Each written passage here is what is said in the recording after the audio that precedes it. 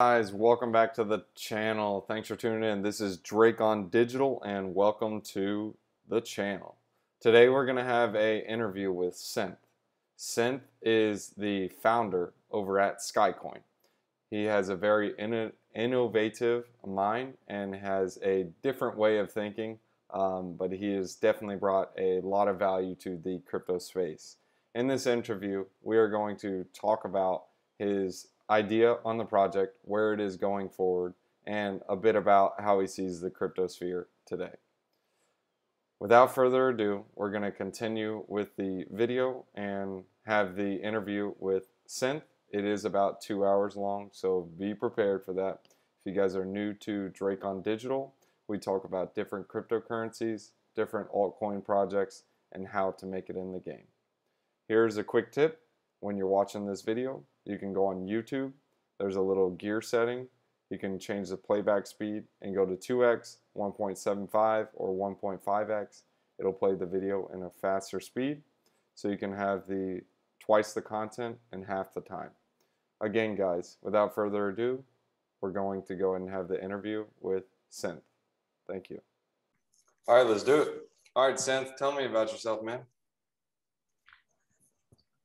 What do you mean? All right, well, just start with you. You got Basically, a feather on your right shoulder. I was just freaking ducks in the office. The fuck.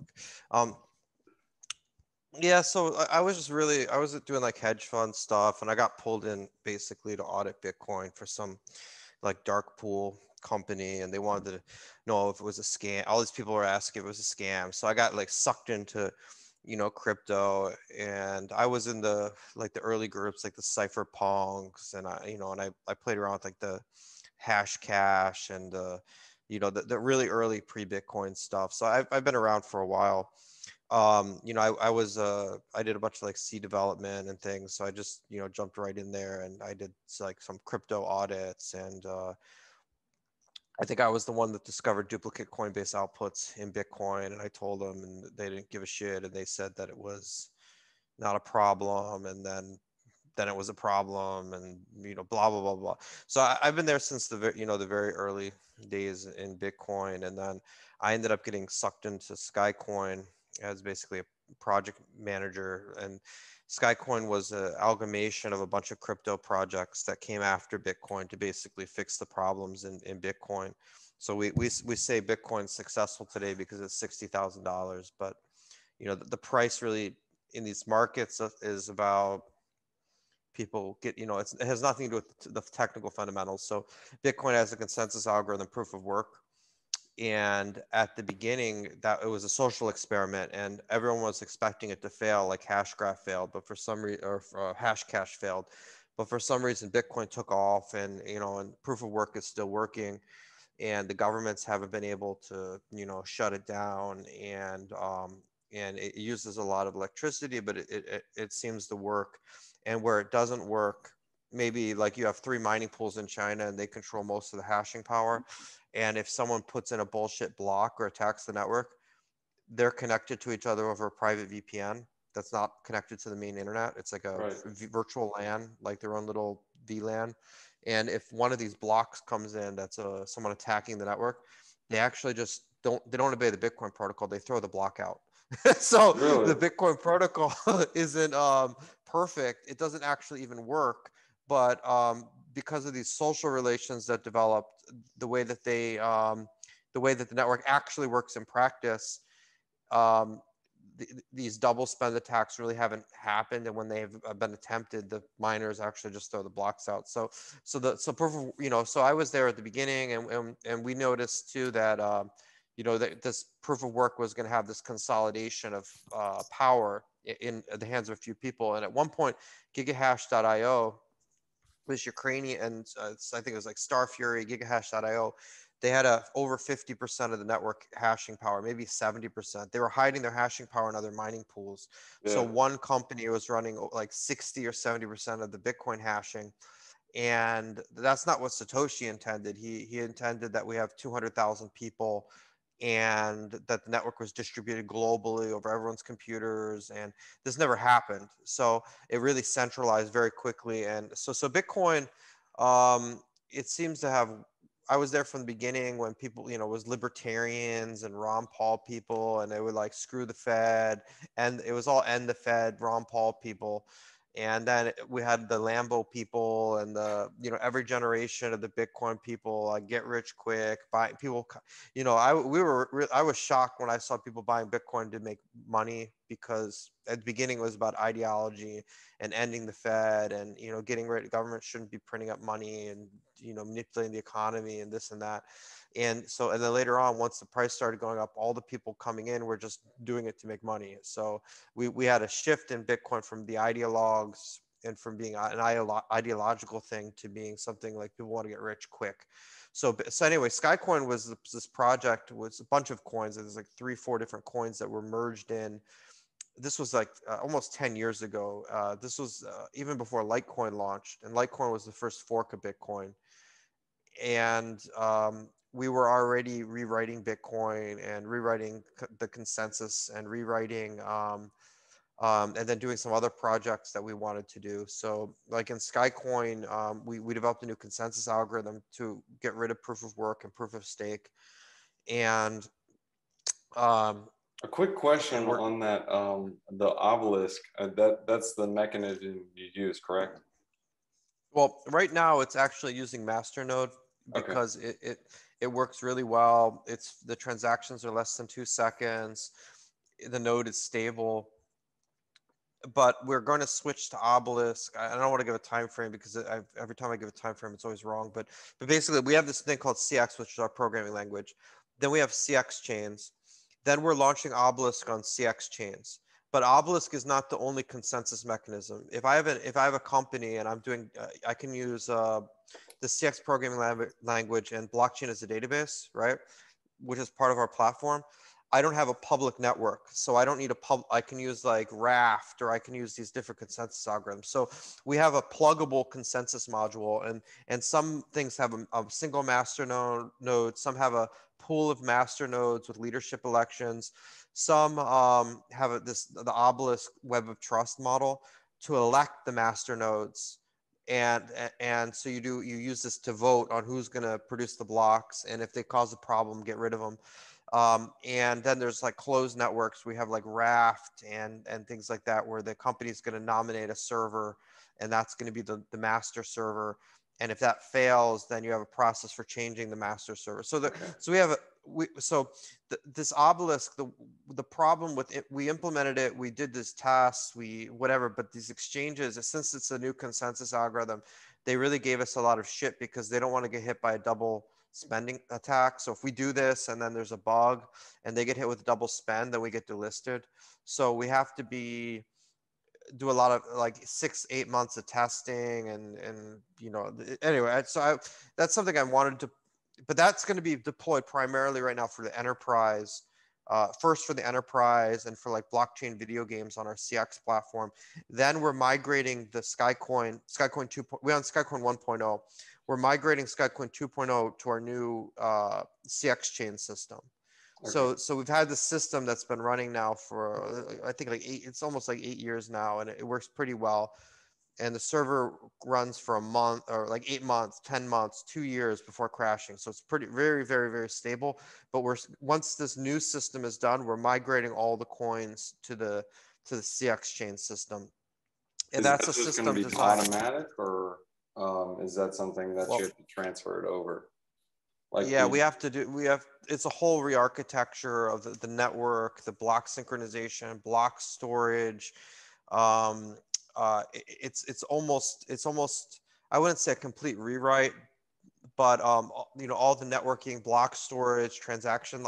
So the CX, so Skycoin is one blockchain, but the CX chain is going to have 200,000 blockchains or 1 million blockchains. If you're a company, you might have every employee in your company have their own blockchain for, like, for instance, for shared folders, for like file storage, or if you have a Twitter account, it's its own blockchain. You have a blog, it's its own blockchain. You have a video sharing thing, it's its own blockchain. So this is really about using blockchains as databases. It's not using blockchain as money. So this is about the new decentralized internet and how we're going to store the data. So like Cosmos, how they have their own interoperable blockchains, like their own hubs, or well, the blockchains aren't in this case, so they're not interoperable. So like this Okay. blockchain is your Twitter. This blockchain is his Twitter. This blockchain is your your video channel where you're in, your video channel could just be a JSON file. It could say, here's the video, here's the date it was published, here's the hash of the video and some metadata for where do I get the video, here's the thumbnail for the video, right? And your channel is just this JSON list, really simple, but we need to store that data somewhere where it's decentralized and where anyone can get it. And you don't want to run this server on your computer because, you want to have a copy of this multiple places on the internet. So the idea is you create your blockchain and you're the only one that can write to the blockchain. So you own it. You can write data to it. No one else can write data, but everyone else can read your blockchain and have a full copy. So if someone wants to update, read your tweets, as all of your friends will also have a copy of your tweets. So when someone is trying to recover the tweets or access them, they don't have to go to your computer to do it. They can go to any of the copies, any of your friends or any of your subscribers or any data. You can hire a third-party data service to just run some nodes to keep copies of your data to make sure it's accessible. And so if I'm in China and I will get the data from China. I won't go all the way around the world to San Francisco and grab the data. I won't go over the ocean, over 15, submarine cables. If there's a copy of the data in the city I live in, it will get the data there first. And if it can't get a copy of the data there, it'll get a copy within your country. And if it can't do it there, it'll get a copy from the continent. And then if it can't get it there, then it'll go around the world. So this is about relocalizing the data so that you have control of your data, control of your photos, your video, your blog, so this is to replace Twitter, Facebook, Google, Instagram, Telegram, Slack, Dropbox, Baidu Cloud. This is this infrastructure that we're building is to replace the whole internet as it exists right now. So that's almost done. So we just did this huge product release, I think yesterday, which I think I'm supposed to talk about. So we released the Skycoin VPN, and this has been running for 6 months, and it works pretty well, and it runs on top of our networking protocol called Skywire, right? And so we have a VPN, and it runs over this new network called Skywire. Skywire is sort of like Tor. We have our own network namespace that isn't IP4 or IP6. Each server has a public key, and we're able to connect to the server by the public key. So we wrote a little VPN app over Skywire to, and this has been in use for a while now. Actually, there's a company in Vietnam, and they have, a couple hundred people, and they have some problem with their internet in Vietnam. So they're actually relaying their whole business through this VPN for a couple hundred people for a few years now, actually. So we developed this, VLAN, VPN, software-defined network, SDN. So all of your servers have a public key, and you can connect to the server by the public key. So it's sort of like CJDNS or like Tor.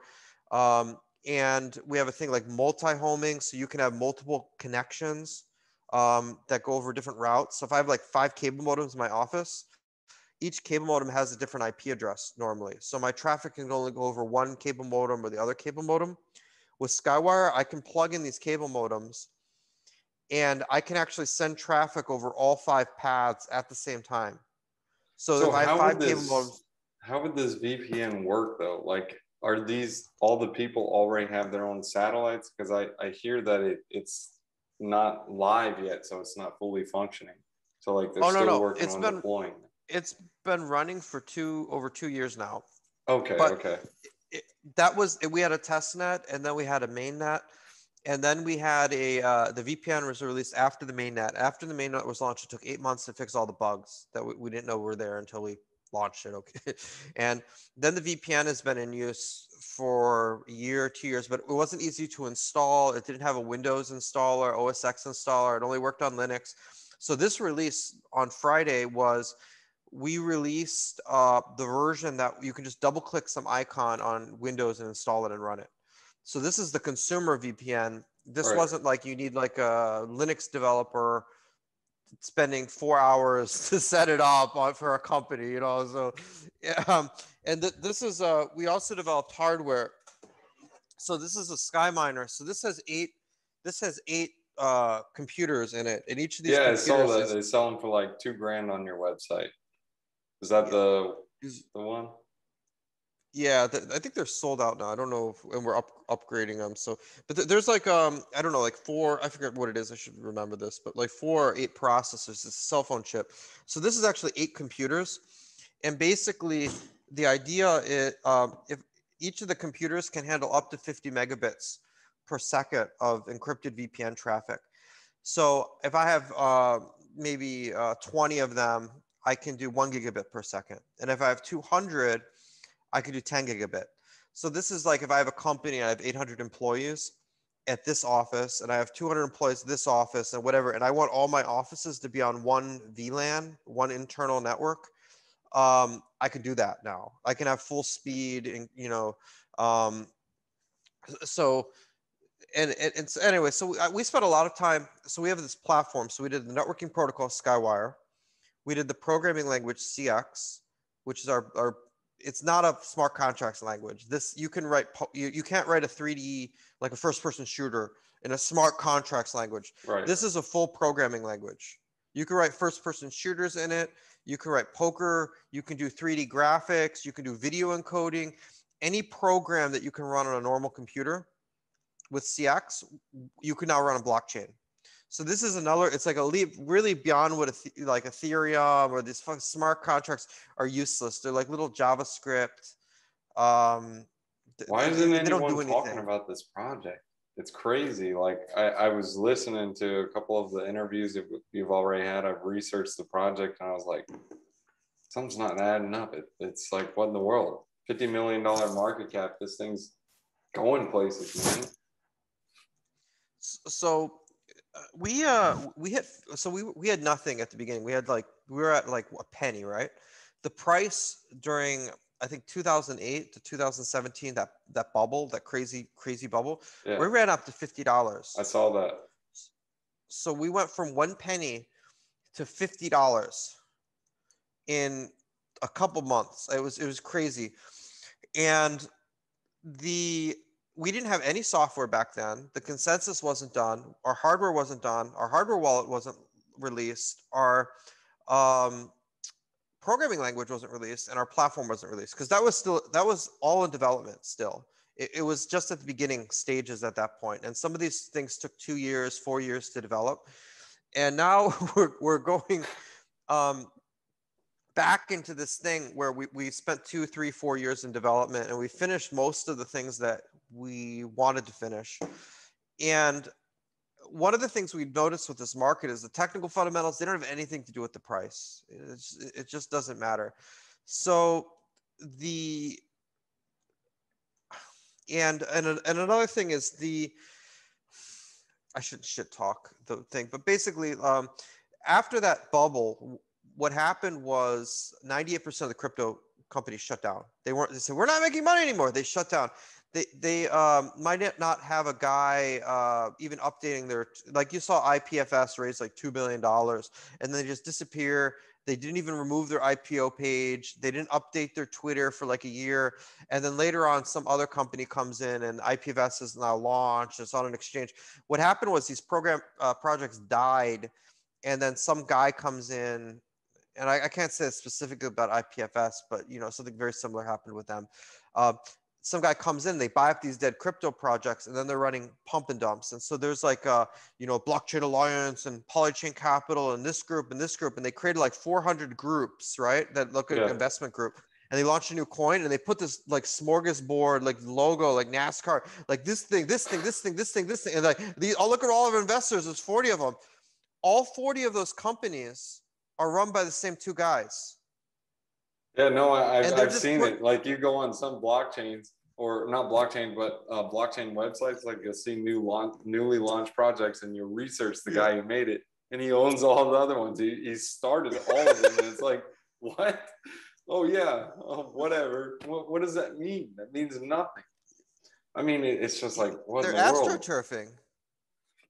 So there's a lot of stuff out there that I thought it froze. There's a lot of stuff out there that say like, a lot of people say it was a smear campaign, but a bunch of people are saying, oh yeah, Skycoin was a pump it up, it was a scam. But I'm looking at the GitHub, I'm looking at the team. You guys are still developing, you guys are still working. So it's kind of like, it's like, We're where do you get actually this? number one by development activity. There's a site they rank development activity, and they only use one of our GitHubs, and we were like number 8 out of all of blockchain, and we have 30 GitHubs. They're only looking at one GitHub, and we're ranked number 8 by. So if you look actually as an insider and someone who's been in blockchain for 10 years, I could shit talk what's actually happening in blockchain for 40 hours. I don't even want to get into it because it's just so negative. But basically, there's two groups. Every single coin is launched by two groups, and there was the remember that crypto note team, and they created the crypto note.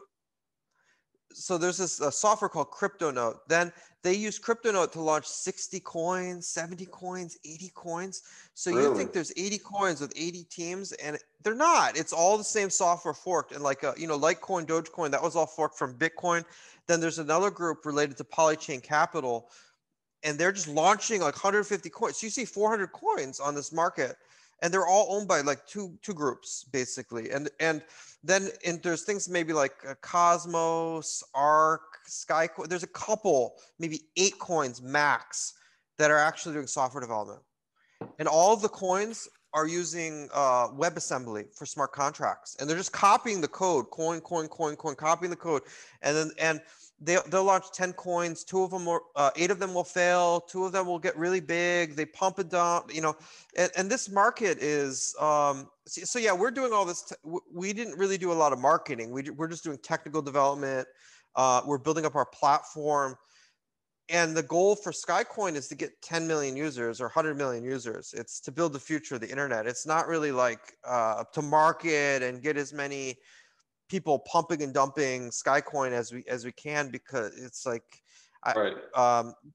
we're building the platform to take over, to build the new internet, the Web 3.0, or you saw Parler, you saw what's happening in the United States. It's happened to me before. The Soviet Union. Just in general, like on market, not like Parler, but on like Facebook, they say I don't exist. I can't even create a Facebook account. I mean, obviously I don't exist. I'm real. And Facebook just won't let me create one. It's like, what in the world? And then Twitter, I barely even use Twitter. And YouTube, I've seen several YouTube channels, they just shut them down. And it's like, even, what was the one guy? PewDiePie? He's got yeah. He got shut down. Not only him. Well, not now. He's good now, but I'm saying like he got shut down. It was like he got on his knees and he sucked the dick, and they let him. I'm sorry, I'll never do it again. And they let him back. They let him. It's the YouTube overlords, man. There was a guy, Ivan on Tech. He was at Davos. So they go to bring him to Davos in front of the CEOs and the billionaires and Obama and Trump and Putin and the world leaders, and our leaders at Davos running the world, the Great Reset, right? So they bring this guy to Davos and they give him an award, and then 6 months later they have Twitter, and they bring him to like Google has like a giant Davos Google party and the Facebook party, and you go and oh, here's the biggest tech blogger and blah blah blah. And they like parade him around it's like a freaking pony show, right? And then 6 months later, after being paraded in front of all like the Google executives, he gets nuked off the internet, and they censored his channel, and he said fuck these people, and he created his own media platform to get off YouTube, because he can't talk about crypto on YouTube without getting deplatformed. I know I don't know if his channel went down, but he did finally get it back up. Ivan still produces some, but he stopped producing as much as he used to, though. Probably got a little notification, but we'll see what happens. It's crazy how this world runs, man. I know people that they I met like a lot of contacts, financial and things like that, and you talk to people and you get information that you don't get from the media, that you're not going to hear. about like what problems like a Chinese factory owner has exporting to Argentina where they have capital controls, and he can sell in Argentina but he can't get his money out, and he has to send it to this country to buy plastic so he can he makes cell phone cases, right? So he Right. buys plastic in Germany, sends it to China, makes a cell phone case, sends to Argentina, but then Argentina he makes money and then he can't move it into back to Germany to buy more plastic. So he's making a bunch of profit, but it's stuck in Argentina and he can't get out of, so you have these real world problems that people have that, or world leaders on exposed person lists and all these like weird banking rules that normal people don't have to deal with. So I just talk to people. I go to these events, I talk to them. And what I'm basically they're people who fled the Soviet Union. They fled Hungary, they fled Poland, they fled the USSR to come to America for freedom. And now they're applying for their passport back to Poland to move their family I back don't to blame Poland. them, man. It's garbage. Like if you walk out the door without 5 masks on, they're like, it's like, what in the world? It's crazy, man.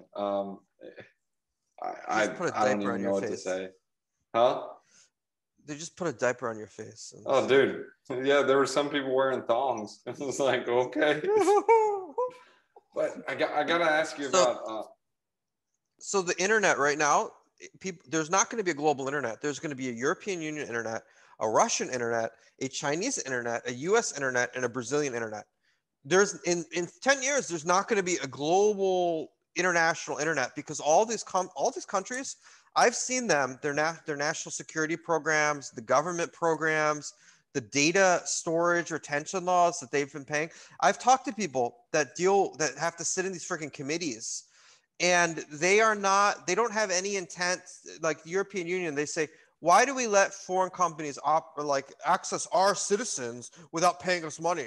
They don't have they should have to file licenses. So you have to, like, if you want to have a website in China, you have to go to the government and get a license. Yeah. You can't, and not everyone can have a website. You have to, what is your website for? What is it doing? Where is it? What's your company? Who are you? In the European Union, they might say that, you have to apply for a license. And if you're storing data for people in the EU, you have to prove that that data is inside of the EU and not being stored overseas. They have the international data retention laws. So we're going to have the internet balkanized and pretend into all these little tiny internets that are not connected. Russia is prepared to turn off the whole foreign internet. They have a firewall. They can turn off the internet. They have their own DNS thing. They have all the ISPs on board. China, Oh yeah, every once in a Amazon while, Web Services like 2 weeks ago shut down. So basically, the whole internet was shut down for like an hour. Did you hear about that? No. Yeah, Amazon Web Services, they were having an issue with hosting, and everyone's website was just down. So basically, 80% of the internet wasn't even working. So these countries, they're building firewalls like China has, right? And so we're gonna have a balkanized internet. But pretend I'm a company, right? And I have an office in China, and I have an office in Japan, and I have an office in the U.S. How do I send my data? I have, employees have shared folders. They do some work, they put it in the share folder, and then other employees in another office have to get that data. And I have my office, employees in China using Baidu Cloud, but Google Drive is blocked, and the employees in the U.S. are using Google Drive, but it's blocked in China. It's just like, and then I have one for Brazil and one for France, and this is just bullshit. So that's why we built all these networking tools and this new networking layer on top of the existing internet, because this balkanization problem, I was, operating in China, I was dealing with this a couple of years ago, and a lot of these tools we built just because. So anyway, we do have this blockchain stuff over there, and it's pretty cool. And then there's some stuff that we're doing like social media, right? Like in public, but we're not going to make any money on that. We're going to give them like tweets and Twitters and video feeds and maybe even video streaming eventually. But we're not going to make any money on that. It's a free service, right? And over here we have companies, and it's like data storage, networking, VLAN. I don't even like talking about this because it's so boring, but that's actually where all the money. Yeah, no, it's true. It's true. Like, so when you have that setup though, so is it like the Skycoin holders, are they just getting like coin hours, or how is it going to be like decentralized. So you refer to it as a company. Is that referring to all the holders or just you as a company, and you kind of toss those down? Trying to So we have a understand it. nonprofit foundation that does the software development. Then we have to have some company set up, like in China, to produce hardware and hardware wallets and sell them and do import export certificates. So and then if you're selling to businesses, they need support contracts, right? Like their internet's down, they need someone to call within 5 minutes, 24/7, Right. to hit the reset button on their network because of what's going on. And and sometimes it's really stupid, like, oh, you unplugged your router, plug the power back in your router. Right? Dude, And no, like, I know it happens all the time because I've done this before. Like, this was like a year ago or 2 years ago. I sent coins to an exchange and I was going all nuts. I was like, my coins aren't here. My coins aren't here. I paid the transaction fee. I go back to look at the transaction. I sent $0. So I'm all flipping out on this exchange. I didn't send anything. So it's like, most of the time, well, every time it's just the user. Every time. Yeah.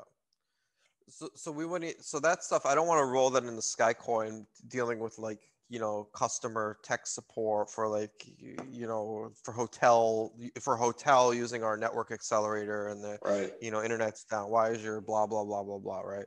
So basically what we're doing for our model is, I don't know, I really don't know what we're doing, because this consumer thing is going to be really cool. We're going to get a lot of users, like with the VPN, the video sharing, because the US is turning into the Soviet Union. They're like they're becoming the new Soviet Union in terms of the censorship.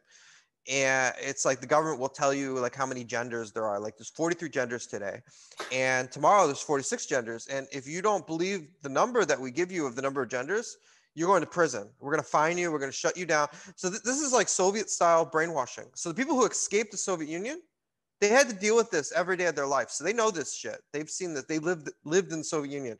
But the Americans, they're new to this. They just think, it's just being liberal. They don't think it's like mind control. So we're in this world where we have extreme censorship. You're gonna get fired from your job based upon your political opinions. The government's gonna mandate you have an ID. If you go to Facebook, they say put in your ID. You put in the wrong tweet, you said something offensive, Facebook is mandated by law to ask you for your ID, so they know who you are, or your phone number, or your SMS, so they can identify you. And they're having a law passed this year or next year, I've been told, that they're doing suspicious activity reports. Meaning they may even do this and not they do it secretly and not pass a law. But you have a bank account and you send more than $10,000. It's it's suspicious. The bank has to fill out the suspicious activity report going to some government agency. Yep. And then they look at you to see if you're a drug dealer because you spent more than $10,000. You must be a drug dealer. Are you a drug dealer? So they have suspicious activity reports. They're creating a government office, and every time a tweet, you say something offensive, you say like, I don't like being raped by immigrants. I hate when immigrants rape me, or something. I hate when an immigrant stabs me. I hate being stabbed. That's crazy. So that's what I mean. It's like they're trying to get all the information they can, and a lot of times everyone always talks about this. You're just talking, and if you have Facebook on your phone, as soon as you open it up, you're just blasted with ads, whatever you're talking about. It's like no privacy. You don't own any data. In fact, a good example of this is you go on a website, you log in with Facebook, and your Facebook accounts get shut down. You can't log into that website ever again. You're toast. No reason. I mean, it's garbage. So this was a private company, right? But these companies merged with the state, and they're electing these campaign officials. They're supporting their election campaign, and they're censoring their opposition. So the politicians say, Facebook, Twitter, you will support me, and you'll stop these other political parties from winning. And in exchange, they become state monopolies. They can't censor YouTube and Twitter without giving them a state monopoly, which means implicitly that they're going to shut down the competitors. They don't, because otherwise people just leave to a new platform when they get censored. So what you're seeing is these tech companies and the government are merging, and they're creating a government office for suspicious activity reports to amalgamate all of the crap. The government says, you're going to ban people who say this. we have this policy. If you don't like being stabbed by Syrian refugees, then you're a racist. And you got and all those tweets. Anyone complaining about Syrian refugees stabbing them has to be reported to the Gestapo. And they're gonna have a suspicious activity report, and it's gonna go to this government agency that then determines if you go from Twitter to Facebook or a new platform. They'll say, well, this guy got banned on this platform, and they'll give a notification to Twitter that they have to ban that guy because he was banned on Facebook. So they're starting to cross-coordinate political censorship and creating like hit lists. They have a hit like this database of everyone who supported Trump. Like for me in property management, sometimes I believe they have a hit list against me, like Zillow. I can't ever list on their platform again. And then there's other websites, it's the same thing. So I feel like they're all Airbnb. Colluding. Dude, it's they garbage. Say like if you support Trump, you get banned from Airbnb. If you tweeted for the wrong political party, you get banned from Airbnb. You get banned from Uber. You get banned from your bank. Bank of America shuts down your account. Your credit cards get shut down. You can't get insurance. You can't get loans. They have a system that they've been testing this for a while. It's just to cut you off from everything. Like you're not going to have a car. You're going to need Uber. But then you said this tweet, Uber doesn't work for you anymore because you're on a blacklist. They said they were going to put everyone who went to the protests on the 6th in DC on the no-fly list and say you can't fly on a plane because you went to a political protest. What? So they say like if you went to a BLM protest, good. But you went to that protest, you're a terrorist. So we're going to put you on no-fly list because we don't support that party. We support this garbage, party. Man.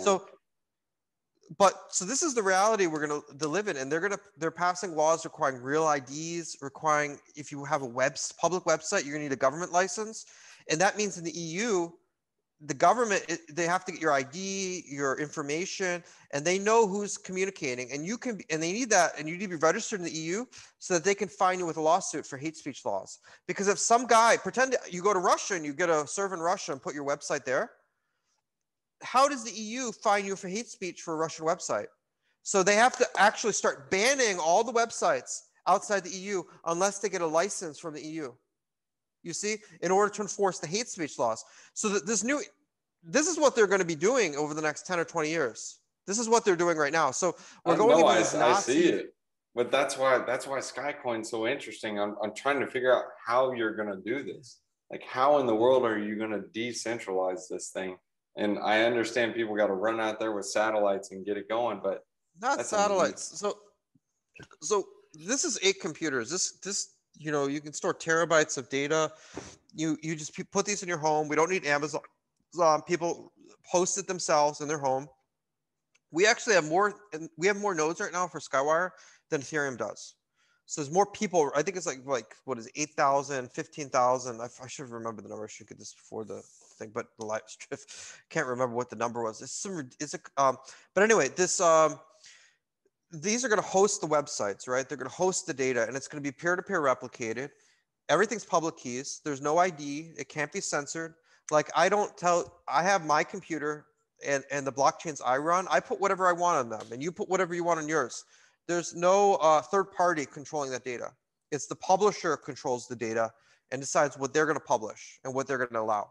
So, and that's it. It's really simple. So I think that's what we have to do, and that's what's going to be that's what's going to happen over the next 10 or 20 years. And we're going to have massive civil unrest and yellow jacket protests. And if you look at, there are riots breaking out in London, right, in France, in Germany, and we're going into economic crisis. Businesses are going to start going under because of the lockdowns and because the mass amount of debt in the economy. Unemployment's going to go up. Food prices are going to go up. And these political movements like Occupy Wall Street, the yellow jacket protests, they were shut down by the oligarchs, right? These owners, and they saw these as a threat. They don't want 40 million people protesting. Right. If Trump said, take DC, there's 70 million people who will get off their ass and go and just kick out the swamp creatures from DC, right? So they don't want that. So they have to convince Trump, don't do that. Don't go to Mao went right to the public. He didn't go to these academics and he didn't go to the media. Mao went right to the peasants. He went right to the public and he just said, go out and kill those people, right? Go out and destroy our class enemies. Oh no, I saw it when like the shutdown happened. He was going welding doors shut. Like when they closed it down, he was welding doors shut. I don't know that's one. That's no, but I mean, Mao in the Cultural Revolution in the 1960s, he didn't go through this bureaucracy, right? Yeah. And he went right to the public. So these elites, they don't like Trump. They don't like him having a voice like Twitter where he can go right to the public. They want everything to go through the media, the news AP, Twitter, Facebook. They have to control all the links between the people in power and the public. Or else people will go right to the public, they'll get a mob together, and they'll chase out the oligarchs, right? So these people, when they see these billionaires, they see these these insiders, these people, when they see these people revolting against the system that they've built, they see 40 million people, 70 million people ready to mobilize. To them, that's the beginning of a coup, a civil war. These people can come in, they could nationalize the bank, they could throw them in prison for all the illegal shit they did. So it's if they don't keep control of the government, they're going to go to prison or get killed, or they're going to lose the money spigot. And these groups are fighting the control of the Federal Reserve, they're fighting the control of the printing of money. Who's going to get the coronavirus money? Is it this guy or is it that guy? We're putting up $2 trillion. Who gets that $2 trillion? Right?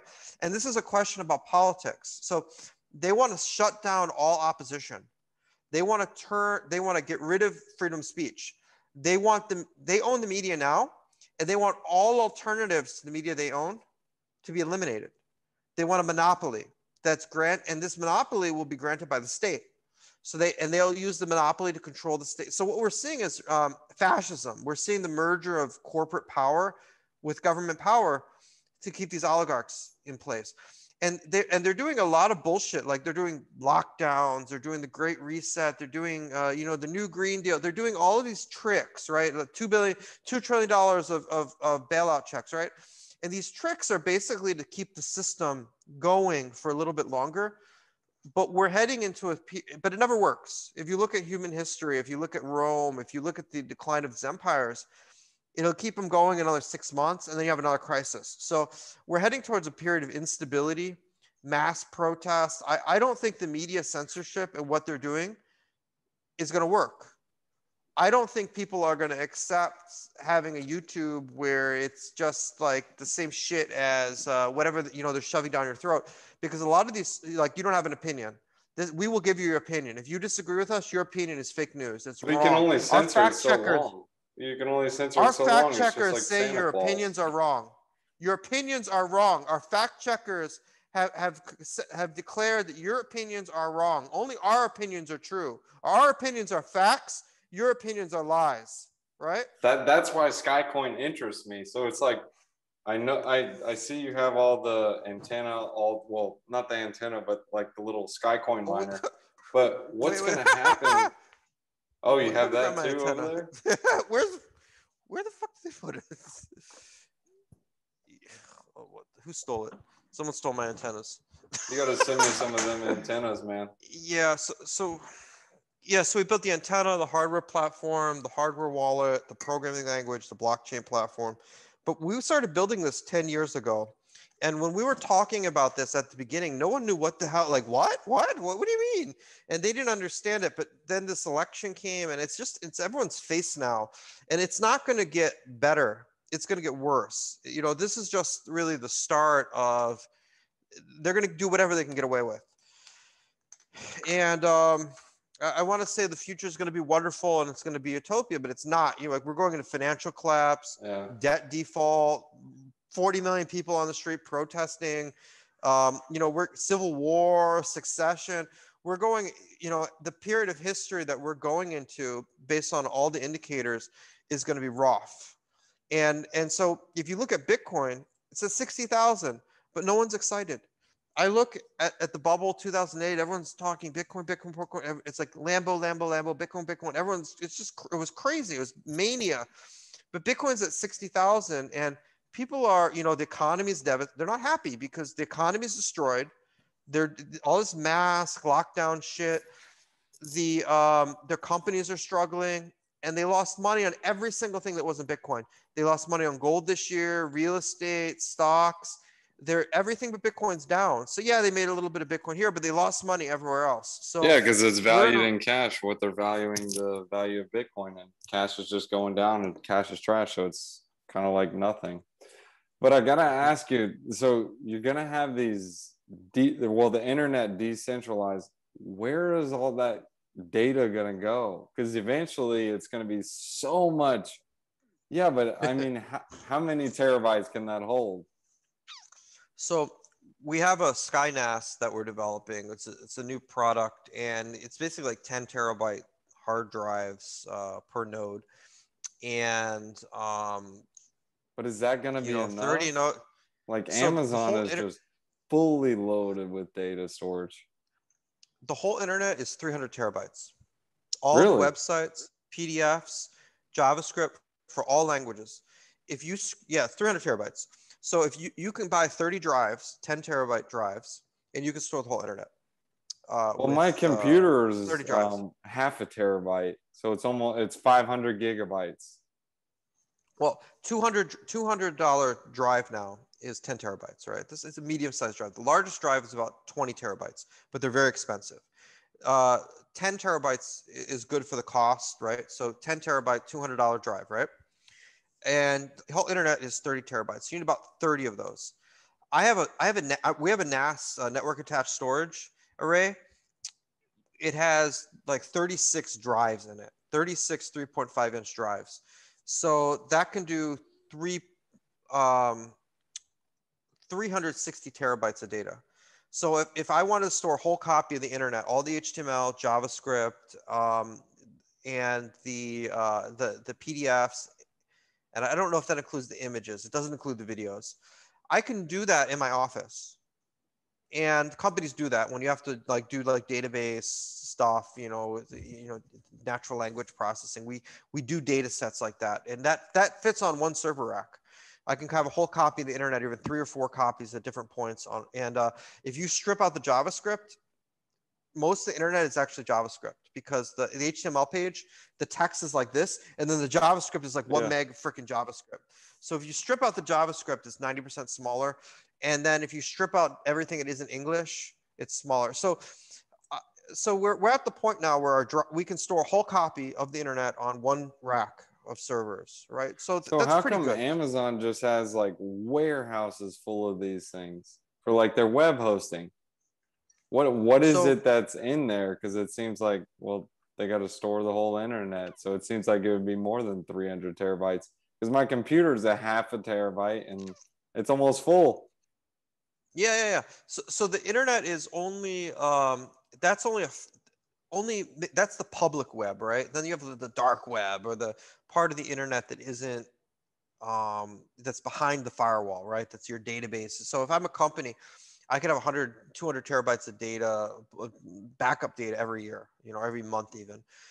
You can create a lot of customer data or log data. Like if I'm a company and I have 100 million people on my website, and I'm logging every login, IP address, time that they logged in, every cat photo, every interaction, every message, then you're generating a lot of data, like 10 terabytes a day. So that's why these network attached storage things are there. So the idea is we don't have to store everything. So if you have your blog, right, and your videos, and say you have 40 gigabytes of video, you need to have enough storage space to store your videos. And if your friend is also replicating, subscribes to your videos, he could replicate the metadata, which is just, it's a few kilobytes, just your video name, the thumbnail, and a hash to find the video. Then the video is actually distributed over something like BitTorrent.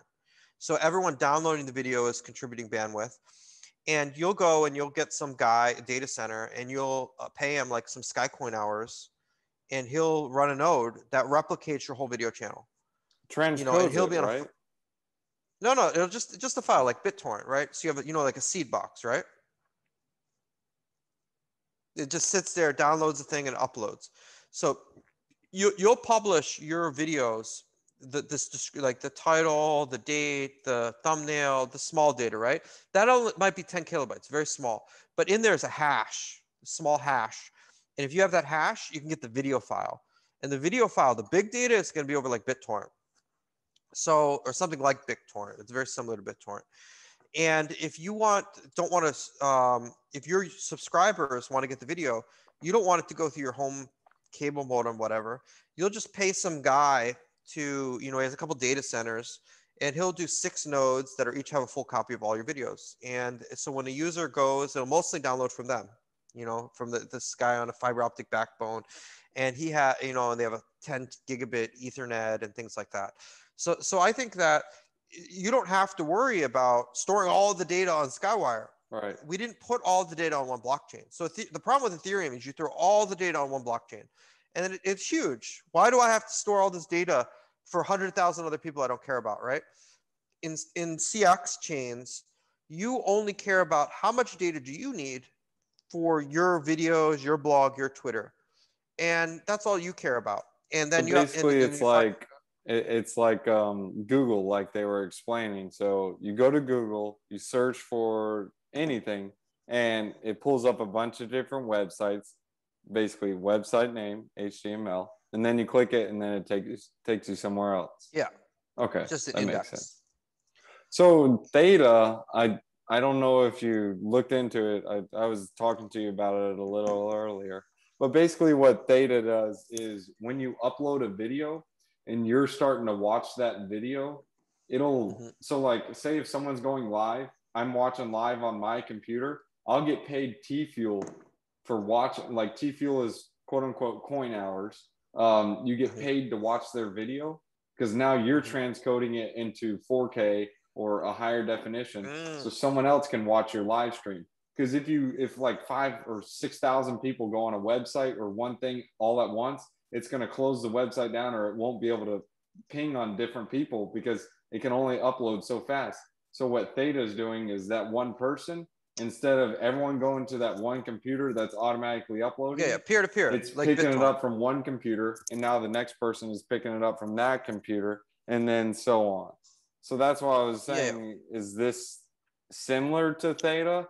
Or Theta would be built on Skycoin? We can actually, with CX chains right now, we could, if you have a video like 30 frames a second, we could actually just put the frames in the blockchain and publish a block every 2 seconds. We could stream, and they're peer-to-peer replicated, the blocks. So we could actually stream video up using a blockchain. You'd have your own blockchain, a single blockchain for each video feed. We're able on a technical level to do that. But right now, it doesn't work too well if it's over 2 gigabytes of data. So you'd be fine until your video got to 2 gigabytes, and then it would crash. So we still have to fix some things. So yeah, it's very similar. So basically, if you put your video on your channel, someone downloads the video, the person uploading the video gets paid coin hours. So they're going to get some small amount of money, and they might run a server, and it might cost $2 a month in electricity, and they might make $3 or $4 a month for that, running that server in coin hours and things like that. So there's an incentive so that as the network scales, more people are going to be making more money to run more nodes.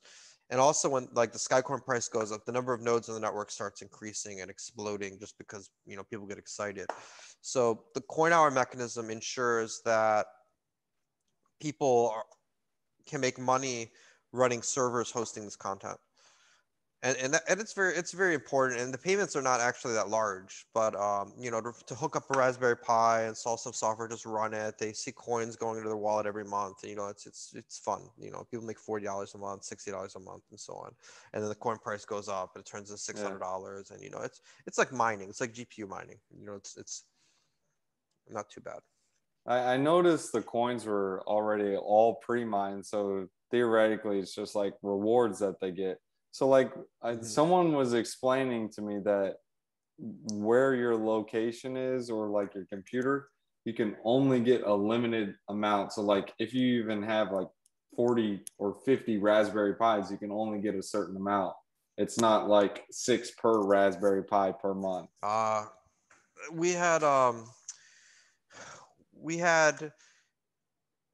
So we want to spread it over more users.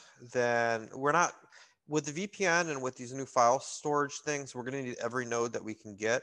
So we're going to go to a new model where we uncap it But basically, like if we let a person have 150,000 miners, there's one guy who has a bunch of empty servers, and he would run 100,000 miners, and we'd have to pay him rewards, even if those miners were not being used.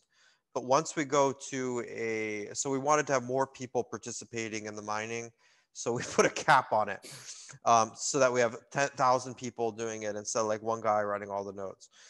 Because there were some guys who have empty servers, and they have crazy resources like 10 terabyte per second, ISPs in Europe, and 100,000 servers, and they have. I saw one guy like spin up 800 Docker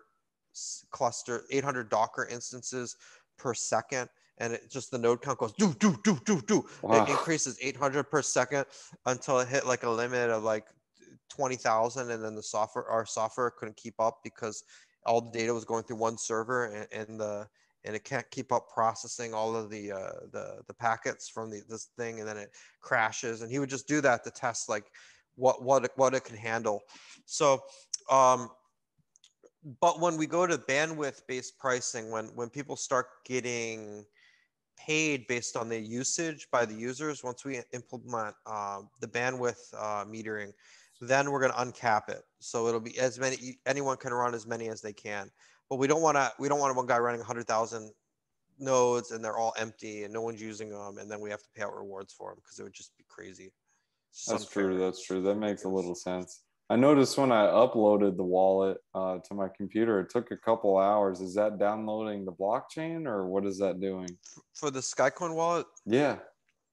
Yeah, there's a lot of blocks now. It's like, what is it, quarter? I don't think it's a 250,000 yet, but anyway, there's a lot of blocks, and we haven't optimized the block downloading code. So in the new version, we're gonna have something like a torrent file or some, a flat file for the earlier blocks, and it's just gonna download the whole thing at once, really fast, and then it'll start downloading incrementally after that. And it's called the snapshot, because when we're dealing with these 200,000 blockchains in corporate data and databases and backups, we need to, if you keep writing to a database like boop, boop, boop, boop, 300 transactions a second, 24/7, the transaction log is going to be terabytes. So we need some way to allow a server to start that blockchain, get the current state, and start running fast without having to download 200 terabytes. And we need some way to be able to prune the transaction log if necessary. If it's like a database, server, they don't need the whole transaction log. For Skycoin, we need the transaction log for the Explorer and things like that. But we want to separate out the older transactions so that we can make sure that a node can always run if it only has 2 gigabytes or 4 gigabytes of RAM and a hard disk that's 10 gigabytes. Because if the blockchain is a terabyte, we don't want to have to sync a whole terabyte every time to start up a new node. We want to that'll be brutal. That'll be like 6 hours, 8 hours. So so these are just things that we're dealing with on a technical level, and there's a lot of problems. Like we launched the mainnet for Skywire and it worked, but then nothing happened for 8 months because we found 160 bugs after launch, and we're just fixing bugs for 8 months. So it's like mainnet launched, but nothing happened. Or this VPN was done. People were using it years ago, but all it was supposed to be released 2 weeks ago, but then we found another bug, and this was they had to fix that bug, and it was something like some node crashes and your VPN freezes up and whatever. So, and some weird state locking error, and so they delayed it 2 weeks to fix that bug. So we're always oh man, and we're doing stuff for enterprise now. So in enterprise, you have it has to be 99.999999, meaning you get like uptime. So you get like 2 seconds outage in 1 month, and the customer complains because there's going to be things like cell phone tower data being routed over this, and if it drops, like the internet drops 5 seconds, then it might mean like cell phone conversations for 10,000 people dropped for 5 seconds or something, or if it's down for 2 minutes, so there's called SLA agreements. So where they say that you have to have an uptime of 99999, and if the internet goes down or something happens, they have to have this software that tracks the uptime, so that they can say it wasn't us, it was Comcast, or it wasn't us, it was you, so that the provider can cover their ass and say that they met the SLA uptime agreement and that it wasn't their hardware. So there's like a whole bunch of like, you know, stuff that we have to do now with, you know, when you have a company and the internet goes down, the whole company shuts down for 2 hours because there's no internet. So you can't let that you don't want to be blamed for that. Um, so we're dealing, and now it's like machines and factories and smart cars and mining equipment, and stuff goes, the network goes down, they have problems, that like everything shuts down, their sensors don't work, it's chemical plant, it's a safety issue, things like that. So we're trying to so anyway, we're just dealing with a lot of things now that, like 2 years ago, I didn't think we'd have to deal with these things. So my roadmap though, so the VPN was launched. This is, I think it was launched yesterday. It should be launched.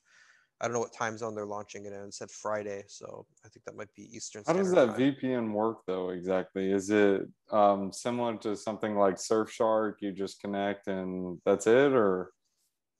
So basically, I have a VPN server and endpoint, and then I have my client. Normally, a VPN will connect directly from the client to the endpoint. That's a single hop VPN. Skywire is basically the only multi-hop VPN.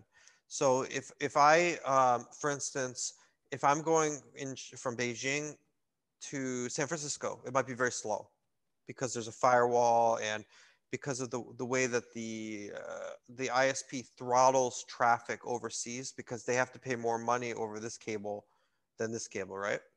But this company owns a line directly to Japan. So if I go Beijing to Tokyo, it's very, very, very, very fast, right? Because they own a line. The fiber optic cable is empty. They own that cable. It doesn't cost them any money to run that, right? But if I go from Beijing to San Francisco, right? That's over another company's line, and the ISP doesn't own that line, so they throttle your traffic, right? So if I have my VPN, what I want to do is I want to go from Beijing to Tokyo, and then Tokyo to San Francisco, because I want the Tokyo. I go to a data center for that is peered with the company that owns the fiber optic cable going to San Francisco, I so that I don't get see. throttled. That makes sense. So this is N hops. So I can go from this city to this city to this city to here.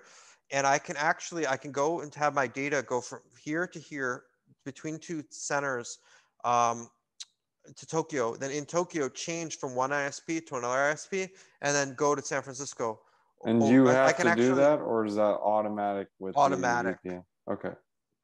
It's actually, we're using even now we're developing some AI software, some like machine learning to automate choosing the best routes and automatically reconnecting. And another thing is I can have 5 or 10 connections, so I can have different routes simultaneously that are set up. And if one route fails, I can change over to another route instantly. So if this gets blocked or whatever, it's less than it should be less than half a second fall over. So there's redundancy and things like that. So things like robotics or remote controlling a truck in a mine site or something, you don't want the video feed to cut off for 4 seconds because the truck's on a hill and it might Yeah. start rolling down the hill and like hit someone or some shit.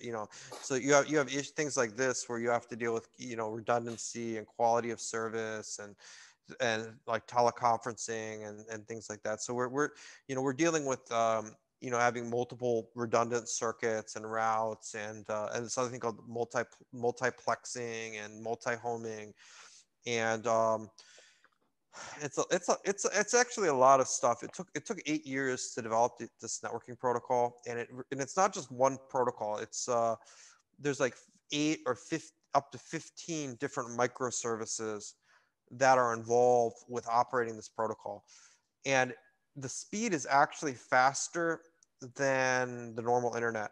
So under IP version 4 and IP version 6, you don't have any control over where your packets are being routed. So they have a thing called hot potato routing. So the ISP will try to dump your packet on someone else as quickly as they can. Maybe they have a nationwide network like Comcast. They can send your packet from San Francisco to New York right over their fiber in a straight line. They never do that. They look at your packet and they say, who can I dump this packet on? And the first other ISP that they can dump the packet to, they dump it off the network on someone else so that the packet doesn't congest their fiber optic backbone, so that they don't have to upgrade it. And so even Oh, if the backbone's empty, they still do this. And this is called hot potato routing. So when you see your packet when you do a trace route and you see your packets getting passed between 40 ISPs, or your packet, you're sending a packet to your neighbor and you see that the packet goes all the way like 400 miles, another state goes here, goes here, goes here, and then comes all the way back like 20,000 kilometers to go to your neighbor. It's because they're doing this, the way that they're doing this hot potato routing, the packet never actually goes on the shortest path. So we're actually, by using Skywire, we're actually able to get lower latency than the current internet and higher throughput.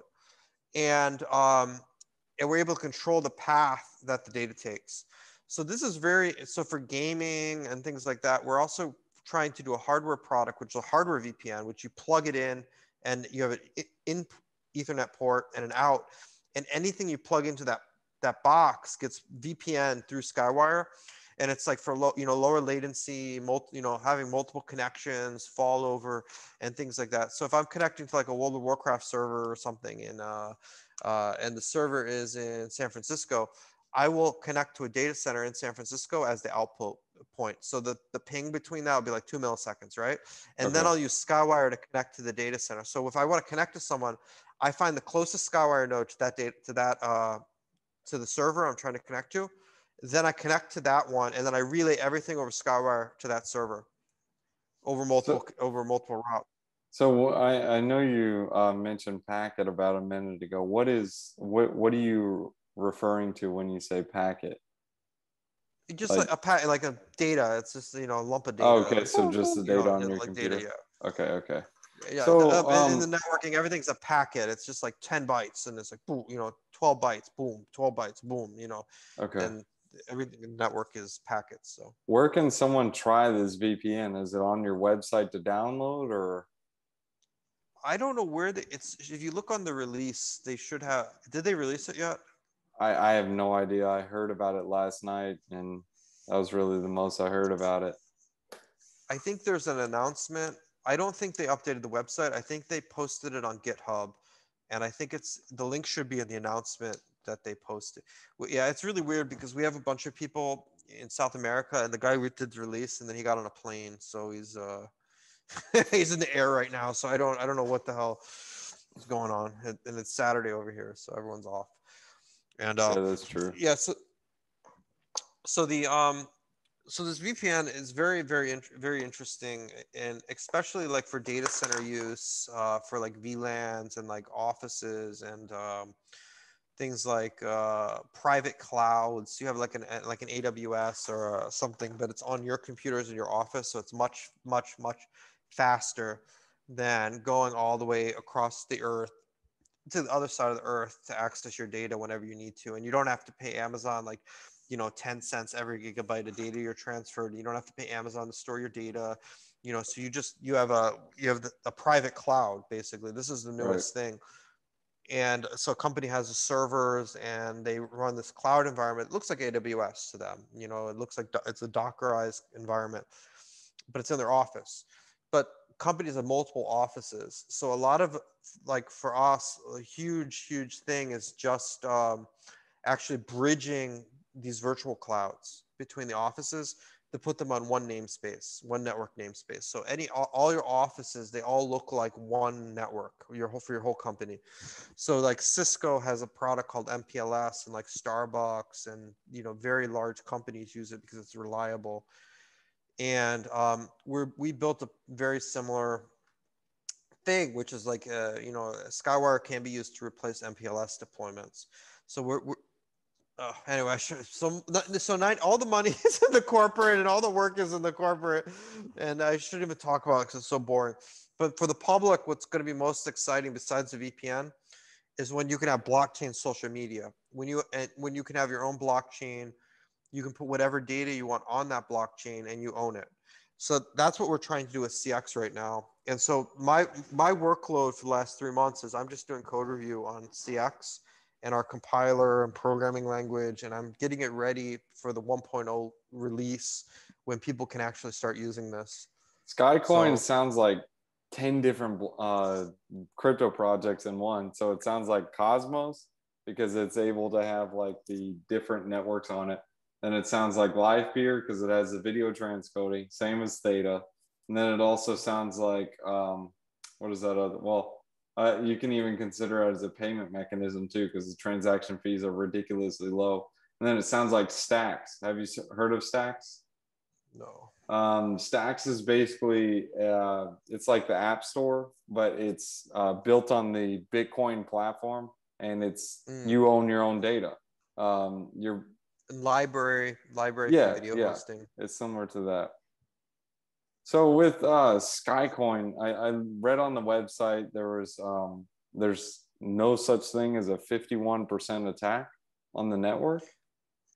So Obelisk, when this right now we don't have 50% because of the master node implementation, but Obelisk, when it's implemented, you can't attack the network anymore with hashing power.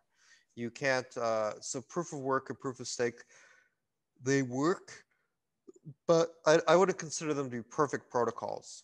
They have problems. So the Obelisk is going to be based on Web of Trust, and not just for Sky coins as one coin, but it's going to be what's for public coins, like coins posting public applications and things like that. This is a way of people to be able to join. It's a way of decentralizing consensus like Satoshi originally intended, which is to have 200,000 people where the network isn't controlled by 3 people. It's going to 200,000 people. And so to get 100,000 people to start screwing up the network is pretty hard. To get 4 people to attack the network or 2 companies to attack the network, you could probably do that, but try to get 10,000 people to coordinate and attack the network. And then even if they do that, what Obelisk does is it detects them and it lets the other people kick off the attacking nodes. Anyway, I could do it Obelisk for 2 hours. I don't want to get into the details, but there's what's called a trust list, which every public key has a trust list, and it's a list of public keys of nodes they Like trust. delegated proof of stake. No. Well. So I have my public key, and then I have a list of public keys that I trust, people that I know personally, right? Okay. And if some of the nodes on the network start attacking the network or slowing it down, people will start removing the public keys of those nodes off their trust list. And what ends up happening is eventually they get to like no 1 connection, 2 connections, 0 connections. And as the number of nodes as the number of people on these people get kicked off the network. So it's not like banning, like Skycoin org says, we're going to ban this public key. As these people are detected that they're attacking the network, they automatically get removed from people's trust lists and they get isolated. So we don't have to, when you attack, you could attack the network, but the only thing you can't spend other people's money, you can't steal their money, and you can't double spend. The only thing that you can do to attack the network is slow down transactions. And when they start doing this, the software automatically detects which nodes are doing it, gets the list of nodes, and then in a decentralized manner, those nodes automatically get kicked off the network without a centralized moderator. And so you attack the network once, you get kicked off, then what? So it's almost useless to even try to attack the network. You don't get anything for it.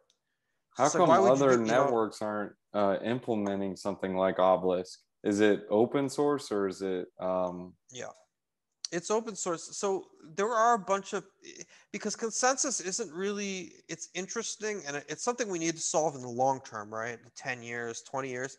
But Bitcoin's consensus isn't perfect, but it works. It works well enough for trillions of dollars of transactions. So um, consensus is something that we're going to continue to have advances with, just like we had ring signatures and zero quantum proof, blah blah blah blah blah, and coin join.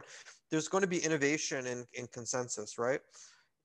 But consensus basically is not exciting. It's just some algorithm. It runs and it works. As long as it works, people don't care.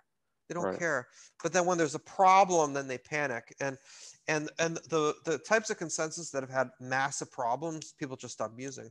And proof of work, proof of stake, proof of work hybrid, it sort of works, but it's not going to work for 100. The reason we don't have personal blockchains, why you don't have your personal blockchain, is because of the mining cost. You have to buy a bunch of mining equipment, and you maybe have one GPU, right, for your thing, but then some guy comes along with 10 GPUs, and he could 51% attack your blog, right? Yeah. And what is he gonna do? Put like dick pics on your blog, or like slow down your blog post? Like what?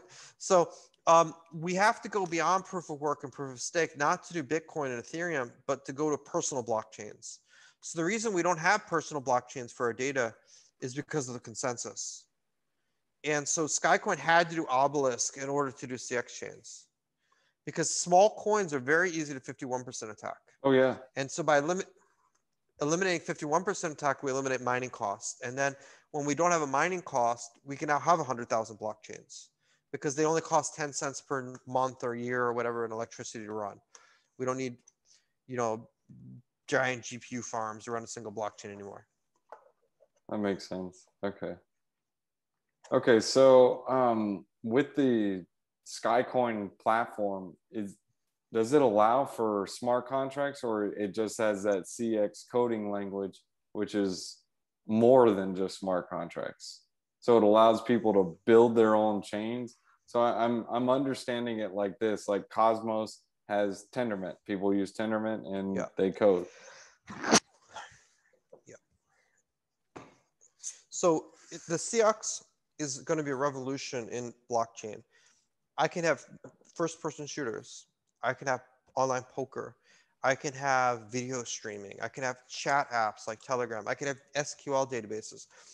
The CX, when it's done, is going to be as fast as C, and it's memory safety and has all these features. It actually is compiled down into LLVM IR, and it runs directly on the CPU. So this isn't like JavaScript with some V8 interpreter, and it's not limited to the blockchain. I can run any program that I can run on a computer on blockchain now. So that includes video games, chat apps, whatever. Smart contracts, it's a joke.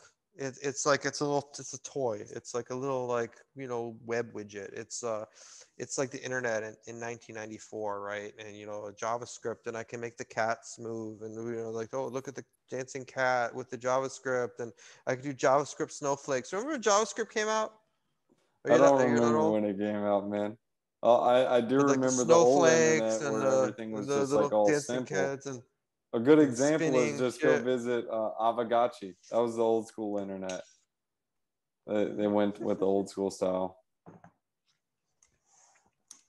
And so but then JavaScript, you had all the shit moving around, and you could move the image, and it's like make noises and whatever. We're still at that stage with blockchain. We're at like this 1994, 1998 internet that just got JavaScript.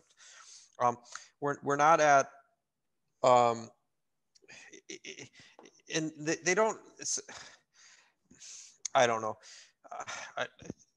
I don't really. I feel like as soon as people started focusing on money and just money, Lambo, pump and dumps, that all of the innovation blockchain stopped. I feel like not a lot of has happened in terms of the core blockchain technology in the last 6 years. I don't feel like it's moved forward very much, if at all. I don't think Ethereum's just JavaScript. It's everyone just copied Ethereum. Smart contracts are still locked in. They haven't changed much since Ethereum launched, and that's been generation 2. And so what we're trying to do is generation 3, and it's going to be a qualitative difference. It's not going to be like, oh, we did 500 transactions and you did 100 transactions a second. It's not going to be, oh, our blockchain's bigger, or it's not going to be like, whatever. We got more blocks per second. Our blocks are bigger. This is going to be a revolution in terms of what applications you can actually write. So like I wanted to do blockchain poker. I wanted to have a poker game where the poker table data was completely on a blockchain. And can I do that? And I cannot do that with Ethereum. And I have people that have implemented DEX before, and it costs $900 in gas fees on Ethereum. So we have the technology to do DEX, but we can't do it because of gas fees.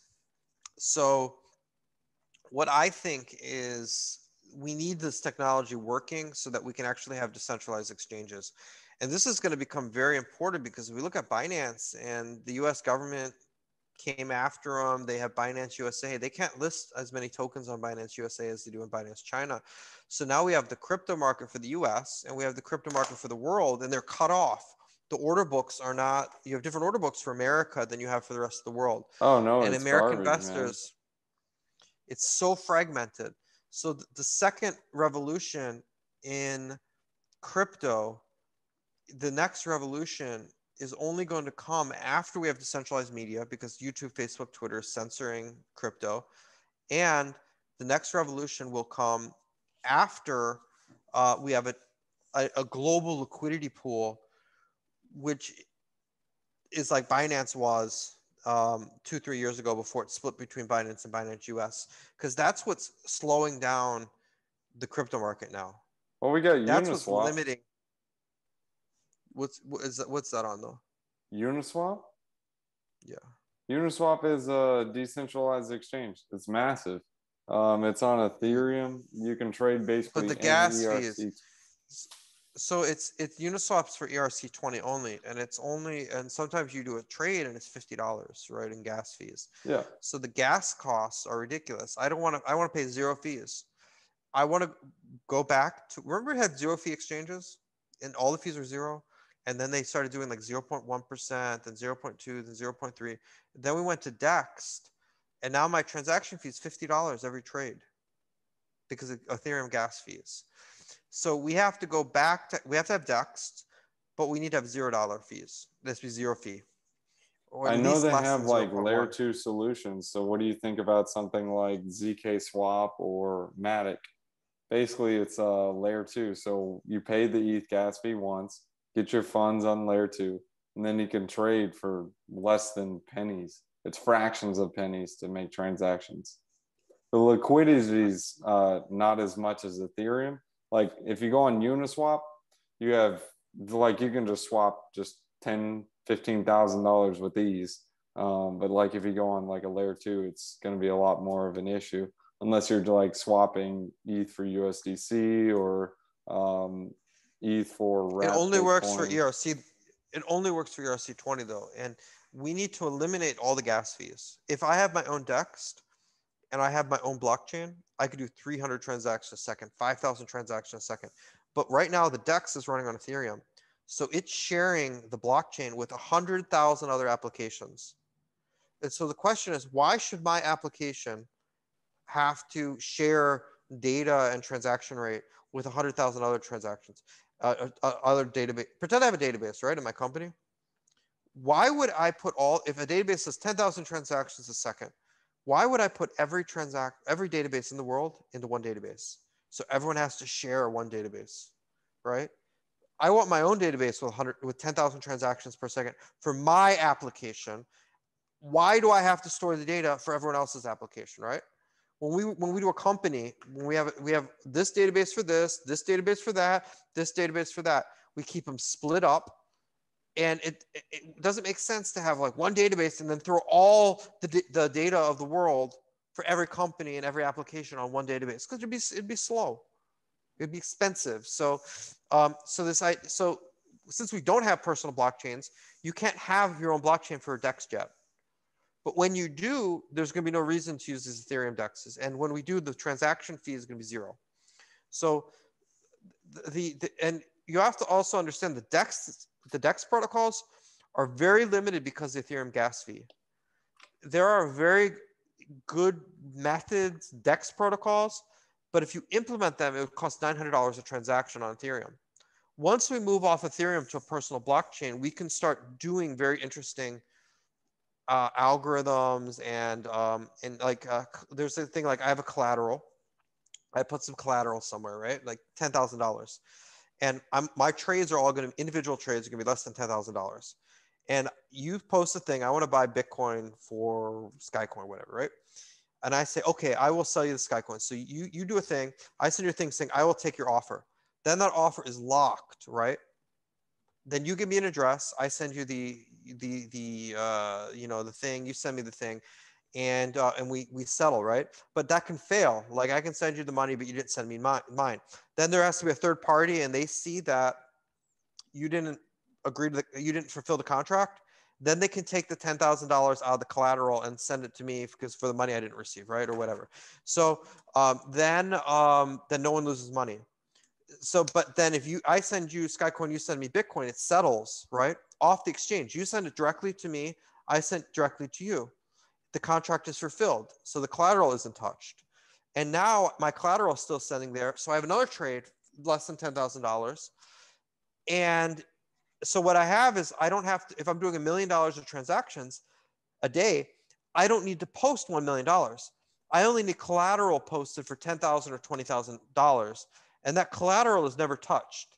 That collateral only needs to cover the active transactions that are unsettled, right? The unsettled transactions. So I can do a transaction, $10,000, settles. Then do another transaction 5 minutes later for $10,000, settled. Another transaction, settled. So I can move $100 million a year, $100 million a day, but I only need this much in collateral. And if the transactions, if the contracts are fulfilled, the collateral is never touched. So what I have now is I don't have an exchange. I have you give an offer. I accepted the offer. The offer was locked. We settled. It went through. And if it didn't go through, then I have another blockchain where I can have the contract entered in. It can check the addresses, see that it wasn't settled, and then do this stuff, right? So I could do a peer-to-peer exchange where I don't have to deposit money into exchange. I give an offer, someone takes the offer, then the two parties settle between each other with never depositing the money on the exchange. You see? So this is the next generation of DEX. This is a global liquidity pool where anyone can just post whatever they want, and you have a reputation score. No one can get screwed. There's no transaction fees, and we can implement that. But you can't do it on Ethereum. So this next generation blockchain, the blockchain 3.0, there are some DEX, but it's not going to be. This is the final DEX. This is what's going to replace all of the exchanges in the next generation. And there's going to be no transaction fee, not even 0.1%. There's no reason to have a transaction fee. And also, so this idea is if I have a personal blockchain, you can have an order book pool, he can have an order book pool. I can have 20 order book pools on different blockchains. I download all of them, and then I choose which one to execute on. So I don't even have to keep the transactions on one blockchain. I can federate it. So I can have 20 blockchains, 40 blockchains. Anyone could create their own order pool, right? Their own thing where a contract can be posted. Someone can take it. It can be locked and so on. And then I can have, maybe one pool for liquidity or for the collateral, which is pretty minor, right? Something like Skycoin or something. So these types of blockchain applications, they're not a single database. Like everything on Ethereum is on a single database. These are going to be components. Like here's the Oracle database. Here's one order book database. Here's another order book database. Here's the settlement. It's going to be a distributed system of blockchains. And these applications are going to be much more complicated, but they're also going to be simpler. When I look at a lot of these protocols and smart contracts, I really don't understand what the hell they're doing. It's not simple. So we need to get blockchain usable. We need to simplify it. We need to increase the capacities. We need to so what I think this is going to do is I think this is the start. And I don't think it's just going to be Skycoin. I think that other people are going to understand the advantages of these architectures, and that hopefully other people also implement similar architectures. But I think Skycoin is definitely going to be the first one because I really don't see a lot of people doing this. That's really interesting. Like I know on Matic the fees are ridiculously low, but there's no liquidity, and it'd be interesting to have Uniswap with low fees, and they're talking about V3 might be like on layer 2, so the fees are going to be ridiculously low. I don't know if you've heard about that, but I guess East 2.0 is coming around the corner maybe in 2 years, so that could be another thing too. They've been saying that for 6 years, though. Yeah, they have been saying it for a while. That's true. Well, I wouldn't say 6 years. Probably about 3 years. They've been around since what, 2016? My feeling on I don't think the Ethereum, remember they switched like proof of work to proof of stake, and it was Yeah, like, they're going proof of oh, stake now. It's not yet. That's ETH 2.0 is staking. They're but gonna I go to don't, sharding. what I saw in their specification, I think that it'll improve the transaction throughput a little bit, but I don't think that it's a little upgrade. It's not a revolution in terms of what Ethereum can do. Like I still can't do blockchain poker. And the other thing is with the layer two, when I'm embedding blockchains on blockchains, I have to move the tokens layer two and then also move them from layer two back to layer one. So doing this is just really annoying. There's transaction fees, and I have people trying to use Ethereum and they have trouble using Ethereum. It's hard. It's not there's a huge learning curve. And now when we say, well, I got these coins, but they're layer three coins or layer two coins or layer four, Layer like they can't three. even get yeah, they can't even get Ethereum working with Trezor. So how are they going to use like a layer two smart contract, Cosmo Oh, dude, Dex, people atomic don't know swaps? anything Like, outside of Coinbase, man. They're like, where do I yeah, get this? all Go their on fucking coins are on Uniswap. Coinbase. Dude, I said go on Uniswap, and they're like, what's that? It's not on Coinbase. I'm not buying it. Oh, okay, whatever. Go for it. They don't have a wallet. All of the coins are actually on Binance or Coinbase Yeah, they don't get for it. Just like 99% of Skycoin. people. Like 80% of your coins are on Binance right now. Is it 80? I think it's only 30%, right? No, So 25 million, there's one that holds like 6 million. 75 or 60 million or something like that. Wait, no, it's not No, 75. no, It's no, like no. It's 7.5 million. there's an account on Binance in their hot wallet with 7.5 million coins, and there's 25 million coins outstanding. So about a third of them are on Binance, it Yeah. looks like. So with But these yeah. coin hours, I know Binance is getting most of them. I got like, 3 questions left. No, Huh? no, Binance. Okay, so Binance is not getting the coin hours. They haven't upgraded their wallet software in 3 years. So every time you do a withdrawal, they burn all their coin hours. Really? Yeah, because they're using a 2-year-old version of the wallet. So technically, all those coin hours are non-existent, like that they Yeah, have they're posted burnt. out there. Yeah, Huh. they're in the hot wallet, but they're just like burnt. So these coin hours, like businesses, when they're using the network, they're just gonna buy Skycoin, right, to get the coin hours to run their services. So the whole idea is we're gonna lock up the coins because businesses are basically going to be buying the coins, just holding them to get the coin hours to run like networking and storage services. So the whole idea is, I think eventually we want to create a liquidity crunch. That's what we're trying to do in the long term. Okay. So when all the coins are rolled out, what's going to happen? Or when people pay for transaction fees or pay to use the internet, are they going to be paying or buying coin hours to pay or what? Because eventually, if there's such a liquidity crunch, these coins are going to be really valuable. Yeah.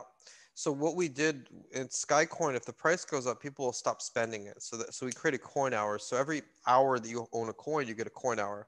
So a coin hour gives you sort of like a return, right? So if I need like 10,000 coin hours a month or whatever to run my storage or my internet or my VPN, I can either buy the coin hours directly, or I can buy the Skycoin that will generate the coin hours. That makes And so you have sense. two, and so by divorcing Skycoin from the coin hours are inflationary. They keep expanding. There's always new coins being created. So this divorces the market for the bandwidth and the storage and the computation from the Skycoin price, because we don't want the economic activity and like VPN usage to stop whenever the Skycoin price starts going up, because people are hoarding.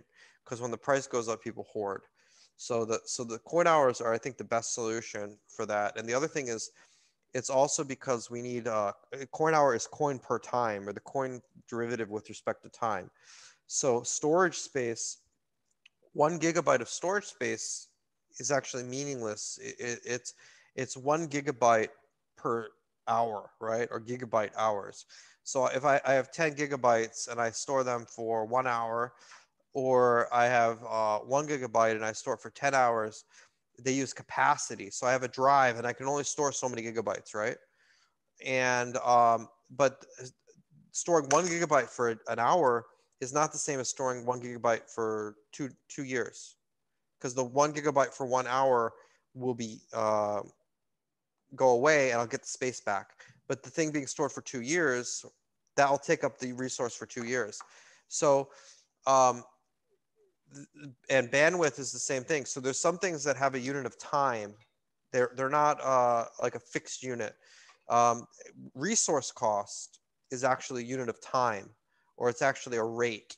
So like um, and so we have to have a notion, or we have to be able to compute the resource cost. Like if someone is using resources on the network, we have to be able to compute how much resource that is. So on Ethereum, they don't charge for storage, but they charge you per transaction.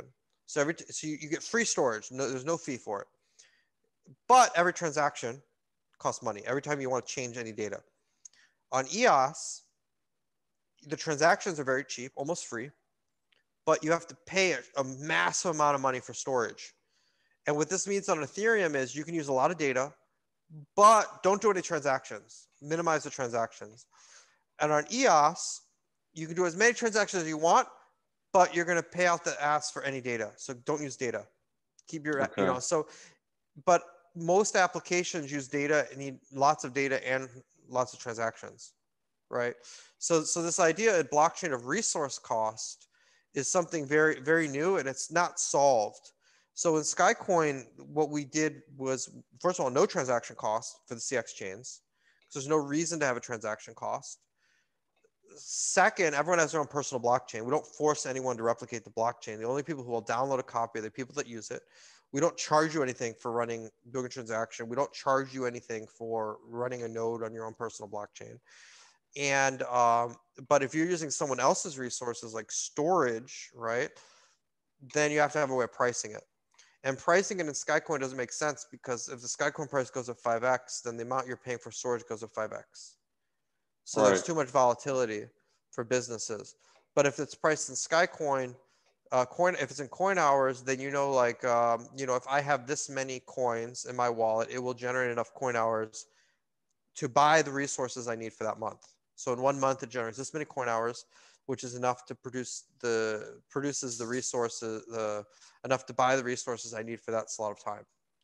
So it's basically a fixed cost, and then there's like a return percentage, and you can even make money just owning an excess of Skycoin, having the coin hours and selling off the excess to people that want to buy them on the spot market. Yeah, So when can you there's sell these coin hours? Because it seems like there's no exchanges, they aren't listed anywhere, so you don't really know how to sell it. there's a couple, I think like XBT or something.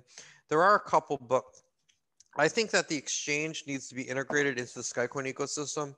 And we really wanted Binance to list coin hours, but it's a sort of annoying. It's just I don't know what's going on over there. So I think we're going to internally integrate, especially if we're doing Dext and we're doing a lot of these applications. I think we're going to need to have some internal system, internal order book, and like wallet integration, and the ability to swap between coin hours and Skycoin, and to buy coin hours with Bitcoin. And I think that if we did that internally, we're going to have much lower fees than if we'd go through an exchange. Yeah, that would definitely help. So what's the cost of a coin hour? I think it was like 32,000 coin hours per Skycoin. I don't know what the exchange rate is right now. Okay, so it's basically like 100th of a penny, you'd say? Yeah. Okay. But the So idea, go ahead. so if the coin hours have a price and you earn this many coin hours per year, if you own a Skycoin, the coin hours are like earning a percentage on owning the Skycoin. So you own a Skycoin, and the Skycoin is like a money printing machine that prints coin hours. And so there's a certain return, which is if you paid $10 for Skycoin and it produces $1 of coin hours per year, then that's 1/10 of 10. So it's like 10% return per year or something like that. So I don't really understand. We don't really know what the coin hour economy is going to be like until we implement mining for CPU mining, storage mining, and bandwidth metering. So we have another thing that's similar to Storj or similar to Filecoin, where people are going to be able to earn rewards for storing data for third parties and things like that. And that's another thing that we're working on now. And things like renting out people's like Raspberry Pi nodes to run CX programs on them, like web servers or things like that. And I don't think that's going to be necessarily too popular. Like most people don't need a lot of computers, but if you're running like a Telegram chat room or something, and or like a 4chan board or something, you can lease that out. Or if you want to use the nodes as like seed nodes for like BitTorrent. So there might be a couple of people that use that, but mostly businesses doing storage and then consumers providing the storage space. And also another thing is of course, the Skywire and the bandwidth metering is going to be really big. Yeah, no, I see a bunch of things. Seems like you're trying to do so many things. Is it? I see you guys are actually completing a lot of the things. It's just like it seems like it'll never So end. so each thing is separate. Like it's a group. Like one group is doing the VPN. That'll be 2 to 3 people. One person, 2 to 3 people doing the CX. 2 to 3 people doing this CX application. 2 to 3 people doing Obelisk. 2 to 3. So there's small project teams, and each project team doesn't really have to interact too much with the other project teams, right? Until everything's integrated. But they get their little piece working. They work on this, and then later it gets integrated into a whole system. So this development model is basically like how is very similar to what Apple does or what Google does. When you have a lot of very simple services, it's better than taking 60 people and throwing them on one thing, because they start stepping on each other's toes, and there's a lot of politics and arguing, and everyone has an opinion about everything. And if you try to build a cell phone like a Nokia cell phone by throwing 60 developers, it doesn't work. But if you take 2 developers and you say these guys make iTunes, and these 2 developers make FaceTime, and these 2 developers make the settings tab, and these 2 developers make this the sound tab, and these 2 guys work on the icons, right? And you split it up like that, you can get a good result. So a lot of it too is it looks like we're doing a lot, but not really. A lot of it's just driven by the customers. It's like, what do people need? They say you need this. Okay, we put a team together. We start working on it. 2 years later, we get a product out. And then it's pretty straightforward. All right.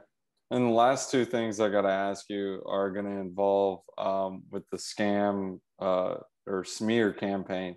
Did that Oh have yeah, anything to do Substratum. with yeah, subs? I was going to say subs or substratum. What happened with that? Okay, so Substratum was this ERC20 token, and they were a copy of like Kink Coin or Sex Coin or something. They copied and pasted Sex Coin ERC20 token, a smart contract, Okay. and they didn't even remove the Sex Coin comments from the smart contract. Okay. So they went on like Upwork or something and hired some guy $10 to copy and paste the Sex Coin or Red Coin or Kink Coin or something, Skin Coin, smart contract, and they launched the token, but they didn't even change the names in the smart contract from like the Kink Coin. So what was I'm the whole serious. deal with it? And then they copied us and they said that they were doing a decentralized VPN or whatever. And then they raised $100 million or some shit, right? In some ICO, right? And what happened was people were realizing that this was a scam, and they were coming over, and then they were learning about Skycoin, and a lot of people were talking about Skycoin in the Substratum community. So they started their admin, this really angry guy, started banning all the people talking about Skycoin in their community. But and then they have other groups. So a lot of the Substratum people started to come over to Skycoin, basically because Skycoin is real. We're releasing software, and this thing was a scam, basically. And basically, they went and they're really angry that they're losing people to Skycoin. So he did a massive FUD campaign. He hired this. There were a lot of people involved in this, but we doxed one of them. It was this kid living in France. This kid was paid by Substratum, and he had a botnet on Reddit, and he was attacking us with this botnet. The botnet was doing over 600 or 800 shit posts per minute. So we had our admins sitting there trying to ban these bots that were flooding our channel, and we had 600 or 800 Reddit bots per minute coming in. No way. Which was ridiculous. And you're banning one a second, or you ban one a second, you're only banning 60 per minute or something. And it took like a month to ban all this kid's bots. And he was flooding our cryptocurrency so hard that they actually, any post that had the word Skycoin was automatically banned. And they kept that policy in place for months until all this kid's bots, his Skycoin shit talking bots, were banned. Because it was just crazy. Like human beings cannot keep up with 600 bot posts a minute or a second or some shit like that. I was looking at, we had a feed to start scraping Reddit, and we're seeing like boom, boom, boom, boom, boom, boom, boom, boom, boom, boom, like a machine gun of like shit posts just flooding down the channel. We had a channel where it would scrape Reddit and then it would post on this Telegram channel. And it was like boom, boom, boom, boom, like it was a freaking machine gun of spam that was coming out of this thing.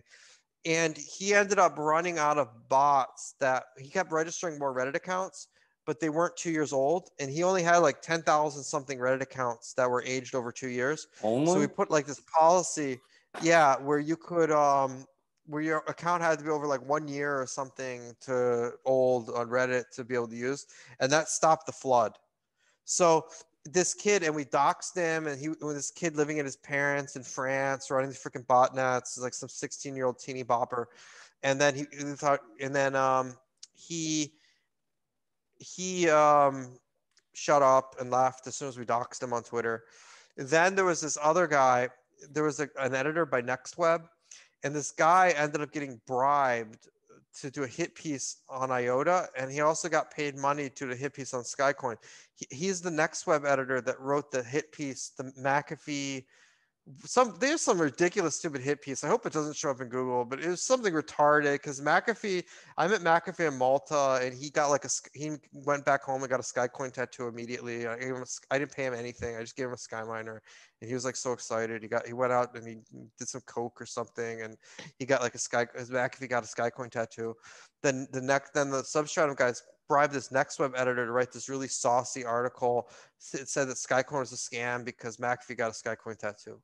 And then and people were like shit talking us for 2 years because they thought Skycoin was owned by McAfee or some shit or something. And I don't know. It was just crazy. I hate that article. And this guy, NextWeb guy, he got paid also to do a hit piece on IOTA. And IOTA also hired a private investigator, and they were going to sue this guy. So he was getting threatened by the IOTA Foundation for basically getting, because they found the guy who paid him, the intermediary who paid him money. And we infiltrated the Substratum admins channel we had a guy create a name that was like similar to one of the names of the admin, and we infiltrated their channel. We got invited to their internal admin channel, and we, because one of the guys Substratum stopped paying their people, and then Substratum's mod team contacted us and they say, hey, do you want the blah blah blah blah blah? Yeah, and because their mod team was pissed because they weren't getting paid by Substratum. So they one of our guys created a name similar to one of the admins who just deleted his account, and then their mod team invited him into the channel, and then we downloaded a copy of the Substratum's chat logs.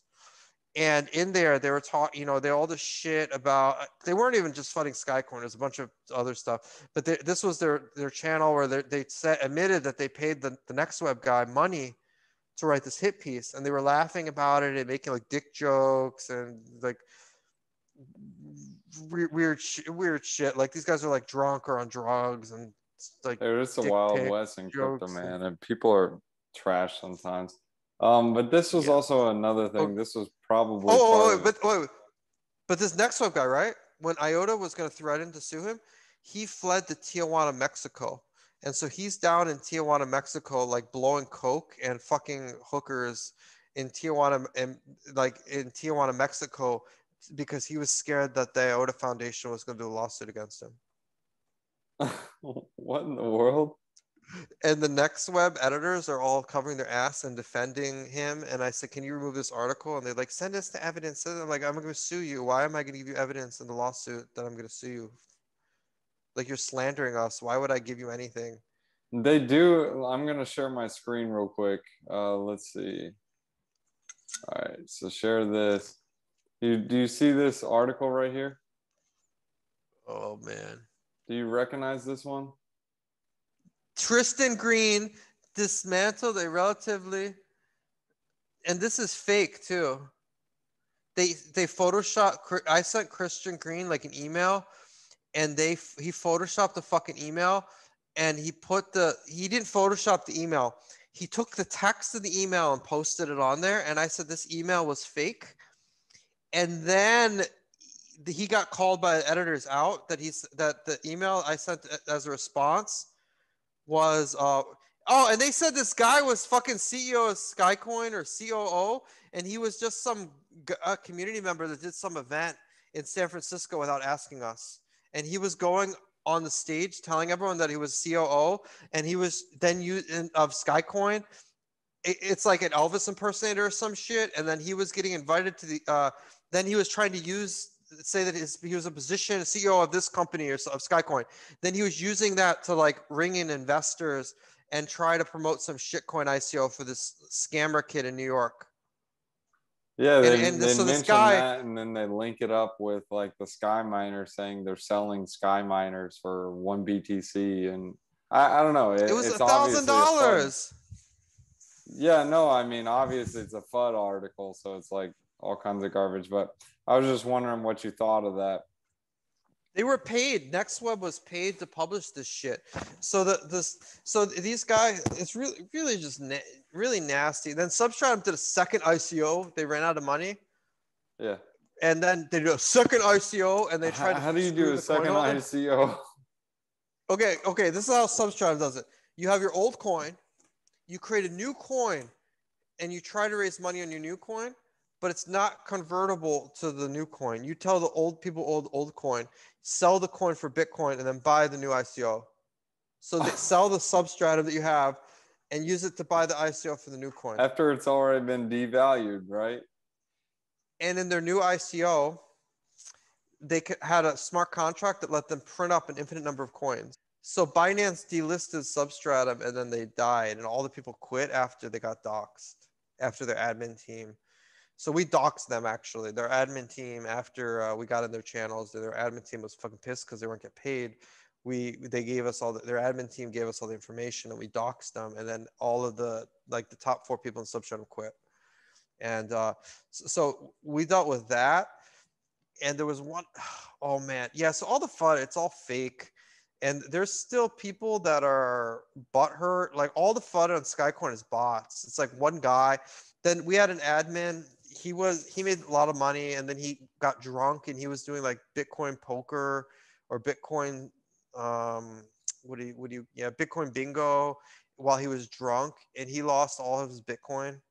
Oh man. He started like blackmailing us, and he had like drug addiction problem, and then he threatened to kill who's Trump's brother, like Eric Trump or something, and then the Secret Service raided his house like 3 times, and like sent like 10 people to his house because Sounds he's like trying John to kill him. McAfee all over again.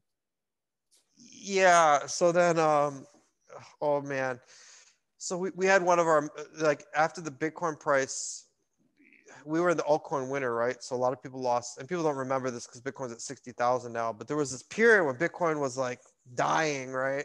Like a year ago, 2 years ago, and the people were just like, doing drugs, drinking. They were just killing themselves, and they were just really nasty. I don't know, and they're just like going freaking crazy. So we yeah, I don't know. This is why I want to get into corporate and just the business services, and I just want to. I really want to sort of divorce Skycoin from crypto and bring in most of the money outside the crypto and do social media or something legitimate, because after what I went through in the last 10 years, I feel like blockchain is sort of dirty. I feel like dirty just having to deal, and the price goes up and all these scammers show up, and um, ridiculous. Like there's a market maker and he says, I want to buy 100 Bitcoin with a Skycoin. And I'm like, okay. And then he's like, and I'm like, okay. And then he says, okay, you give me the million Bitcoin, you give me the million Skycoin or whatever, right? And I'll keep the Bitcoin to use it for market making, right? So the idea is like, I want to buy 100 Bitcoin at Sky from me, but I won't give you the 100 Bitcoin. I'm going to keep it and use it for market making. So I'm gonna buy your car, right? But I'm not going to give you any money. I'm It going to keep makes the no money sense. to make the price of the car go up. So give me $1 It, million. I want $1 million for free. And I know. I have, It's like some people. Where do they get a brain? but I have 6 or 8 people a week. Whenever the Bitcoin price starts going up, message me with this shit. And another scam is like we stopped OTC because people would buy OTC and there's no discounts. We don't do that. But before they're like, oh, I'm gonna buy. They would buy OTC and then they want in we never did discounts, but other coins did discounts like Ripple. They do a discount sale, right? The person buys $1 million, then they immediately dump the coins on the market to get their money back within 5 minutes and make 10%. And seriously, like they buy an OTC with a discount, then immediately sell on the market in 5 seconds in one fucking order on Binance to get the money back. And like, what? Oh, yeah. There's so much arbitrage going on, and they even have flash loans now. You can do it with Flash Aave. loans? Yeah, have you ever heard of Flash them? loan? Yeah, No. you can get a loan. You don't even have to pay it. Then you can arbitrage, and basically you get an instant loan, and as long as you pay it off, you pocket the difference. It's crazy. Dude, Yeah, that's how they're leverage trading. hacking. Like 2 weeks ago, they hacked. I can't even. I think it was like Cover or Alpha Finance for 30 something million or 80 something million or something. It was a flash loan. It was hacked. It was like, what in the world? So, who holds the pre-mined sky coins? Is that just in like a So smart contract or? no, it's locked. So it's in a million coin tranches. And when we did this was almost 10 years ago. We did like a lot of multi-sig, and it's actually a really complicated procedure. So whenever we have to unlock new coins, it takes like a week, like 6 days, and people different time zones. It's a pain in the ass. It's really because it's a really old system, and we didn't have like time locks, and there was a mathematical way of doing a multi-sig transaction that only has a single public key. So on the blockchain, it doesn't look like a multi-sig transaction because you can actually multiply 2 public keys together with this like ECDH operation. Like I think a private key is an integer and a public key is a point on the elliptic curve raised to the power of the uh, private key. So if you can take a point on the curve, the public key, and you can raise it to the power of any integer. So there's some way of actually um, doing a multi-sig transaction with a normal transaction. So it's multi-sig, but you can't tell it's multi-sig because it uses like this math trick. So we locked the coins with that when we developed it. Anyway, so it's just like the coins are in tranches of 1 million coins, so they get unlocked sequentially. And even 5 years ago, we were supposed to have distributed 25 million coins, but we never did that. I don't even think I think we're at 20 million now. And what happened basically is we found out we can't sell the coins in the market because the price would go down too much and it's pointless. The rewards that we're paying out, we can't pay out enough rewards because if you look at the total amount that's fair and decent profit on the mining and whatever, it's only this amount. If you look at how much we're spending on software, it's only this amount. It's tiny. And if you look at the value of those coins, even when the market cap of Skycoin is at 10 million, we have never hit our distribution target. We were supposed to distribute like 1 million coins a month until we hit 25 million. And then we were supposed to do 5 million coins per year after that. And 5 years later, we're only at 20 million now. And we haven't even hit the 25 million yet for that, where the time lock process begins. So, the reality of the distribution of the coins is really a pain in the ass. It's because So is I it think so that low because people don't have the sky miners running, or what?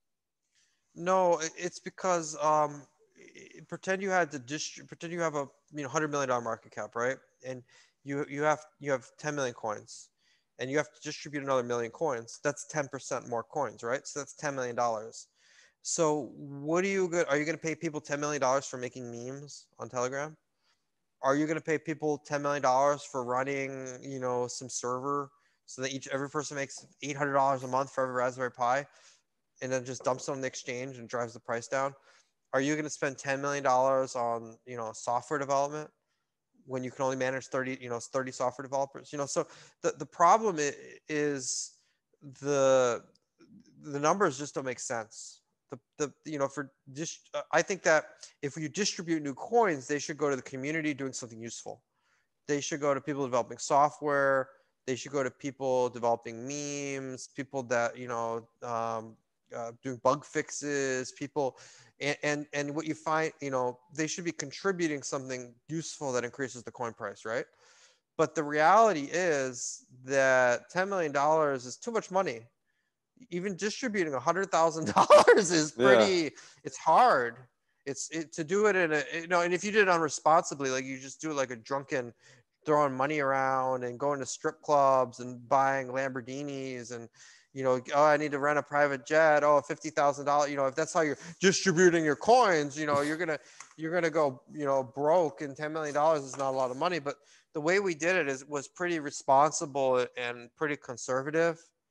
And I don't think it was aggressive enough. And we didn't do any of that, and we didn't have any like crazy costs. And like Ethereum spends like $20 million, to rent like some corner at Davos, to throw a Davos party. And you just you can, if you want to waste money, you can waste money. But we kept everything pretty reasonable. And that's why we've been able to run so many projects for so long. So how do you get like a predictable inflation? Like Ethereum, it's like 2 or 3% every year. You know what you're getting, you know what's going to happen. But with Skycoin, it's like it should have been 25 a couple years ago, and but we never. it's kind of So there is a cap on the inflation. So when we get to 25 million coins, only 5 million new coins every year get released. okay. Meaning the release schedule is over 20 years. It's going to take like 20 years after that 5 million coins per year gets released. That's going to be take 20 years, basically. I mean, at the rate you were going, you weren't even issuing 5 a year. You were issuing about 3 or 2. Yeah. So so what's gonna happen? So when we get to 25, if it was 5, that another 5 million is, what is it, 20%? So the inflation would be max 20% per year. Yeah, but it's been actually substantially lower than that. It's been like less than 10%. And here's another problem. When the coin price goes up, the distribution gets cut because all of your costs are actually in US dollars. So if the price goes from $1 to $10, your distribution rate drops by 10 times. That's true. So it'll be interesting. So I don't know. I don't think when you do mining and you just program at a fixed rate, it doesn't make any sense. It doesn't. When the price is going up and it's going down and yo-yoing, and your like community budget is going up from $10,000 a month to $1 million a month or whatever, and it's the same number of people in the community program. It's just crazy. I don't know. I don't think there's no way of doing it well either, because no matter how you do it, you can complain. People can complain. and this person wants it done that way, and this person thinks it should be done that way, and this person thinks it's one of those issues where no matter how you do it, there's always someone that's going to be able to complain about it. I don't think there's any like perfect, yeah. I don't know. It's hard. Yeah, no, I get it. And well, the last two questions I want to ask you is, are you looking at any promising projects, or do you like any other cryptocurrencies, or are you just kind of heads down and working away on Skycoin? Yeah, so I look every once in a while with the crypto space, and I'm not really happy with what I'm seeing. I think that the economy is devastated. Food prices are going to go up, high inflation, wages aren't going to go up, debt defaults are going to start. China, all the factories are hit. Like there's a guy, he might own 800 houses and they're $1 million each, right? And his factory is down 50%. In the Crimea River, he has at least $500 million of real estate. He has money offshore, but he's not gonna. Since his factory is not doing well this year because of coronavirus, like Crimea River, he's still almost a billionaire, right? So you have some stuff like that, but you see these factories and they're not running. The exports aren't what they were 2 years ago. So I feel like the boom times are over. I feel like people are hoarding money, right? And so the economy is very weak. Even though Bitcoin's going up, it's crazy. I don't see a lot of excitement. I don't see people celebrating. I don't really see that I feel even with Bitcoin at 60,000 that we're still an altcoin winner. I think we have at least another 2 years until we go into the boom. Like I don't think you could have you could have a dot-com boom in the middle of an economic depression or what we're going through. So I think people are going to hoard cash. They're going to hoard assets. They're not going to be spending. They're not going to. So I think that what I see in crypto is I don't see a lot of technical innovation. I see a lot of pump and dumps, a lot of money raising. The companies that are doing really well with software development, the market cap does not reflect them. The market only reflects marketing and Lambos and attracting traders and doing pump and dumps and gamblers, and that's really a lot of what it is. It's not a mature market. There's no one using these blockchain products. So I still see blockchain is very early. I think it's going to be like 10 or 20 years before we really see blockchain as a technology being used by businesses and integrated into everything. So I think it's early still. It's not. And we're still in the winter phase. So I think another 2-3 years. So Bitcoin could even be at 150,000, and I would say that it's still the winter phase of the market. So because if you look, a lot of the money that people had to gamble on these financial assets and so on from their businesses and other, and stock market going up, all of it's been wiped out. So when we are in an economic boom time, all this money and credit and people can get loans and things like that, but the credit shut off, the businesses aren't doing well, people's incomes were cut off, and we're heading into a new economic crisis. So I don't see the altcoins really in a bubble right now. So I think it's still a bear market in terms of fundamentals and in terms of how people think. Anyway, when I look at crypto, sometimes it's a bubble. I think it's very isolated, like atomic, interoperable, smart, blah blah blah blah blahs, right? And I know personally, as an insider in the industry, I know a company. They had a blockchain with $700 million market cap, and there were less than 12 people who downloaded their wallet. So What was you that? could have an asset. I just wanted to, I can't say, but there's people that I saw after launch, like they launched and I talked to the developers and they said there are 12 people download. This many people downloaded the wallet. I said, how many people downloaded? I said they said like 12 or something, but like 6 or 8 of them were paid people that had to download the wallet for quality assurance testing. What do you do on a given day, man? You seem busy. So I stopped doing everything except code review. So this is like the first interview I think I've done in a month or 2 months. Or I'm in time warp. I don't even remember. Things like 2 days ago, like I thought it was like a month or something. But so I wake up and then for 16 hours I've been closing tickets on GitHub and going and I open a file and I say, this is wrong. This isn't commented. Rename this. What does this do? Why did you delete? Why delete this? Who wrote this? These files are in the wrong folder. Why'd you do that? Your import paths are wrong. Blah blah blah blah blah blah. This slows down. Blah blah blah blah. I go in and I delete like 30% of the code in the first day of the thing, and there's like 15,000 lines. And then when I'm done, there's like 6,000 or 8,000 lines because I've either deleted everything or reorganized it, moved it around, simplified it. So there's just a lot of crap when you have all these developers coming in. They come in, they do this, they do that, and I cleared out like 30,000 lines of code without breaking anything. And then I have 20. There's if you look at let me see if I can screen share this. So that's Beeple, yeah. All right. So this is one repo, right? Is this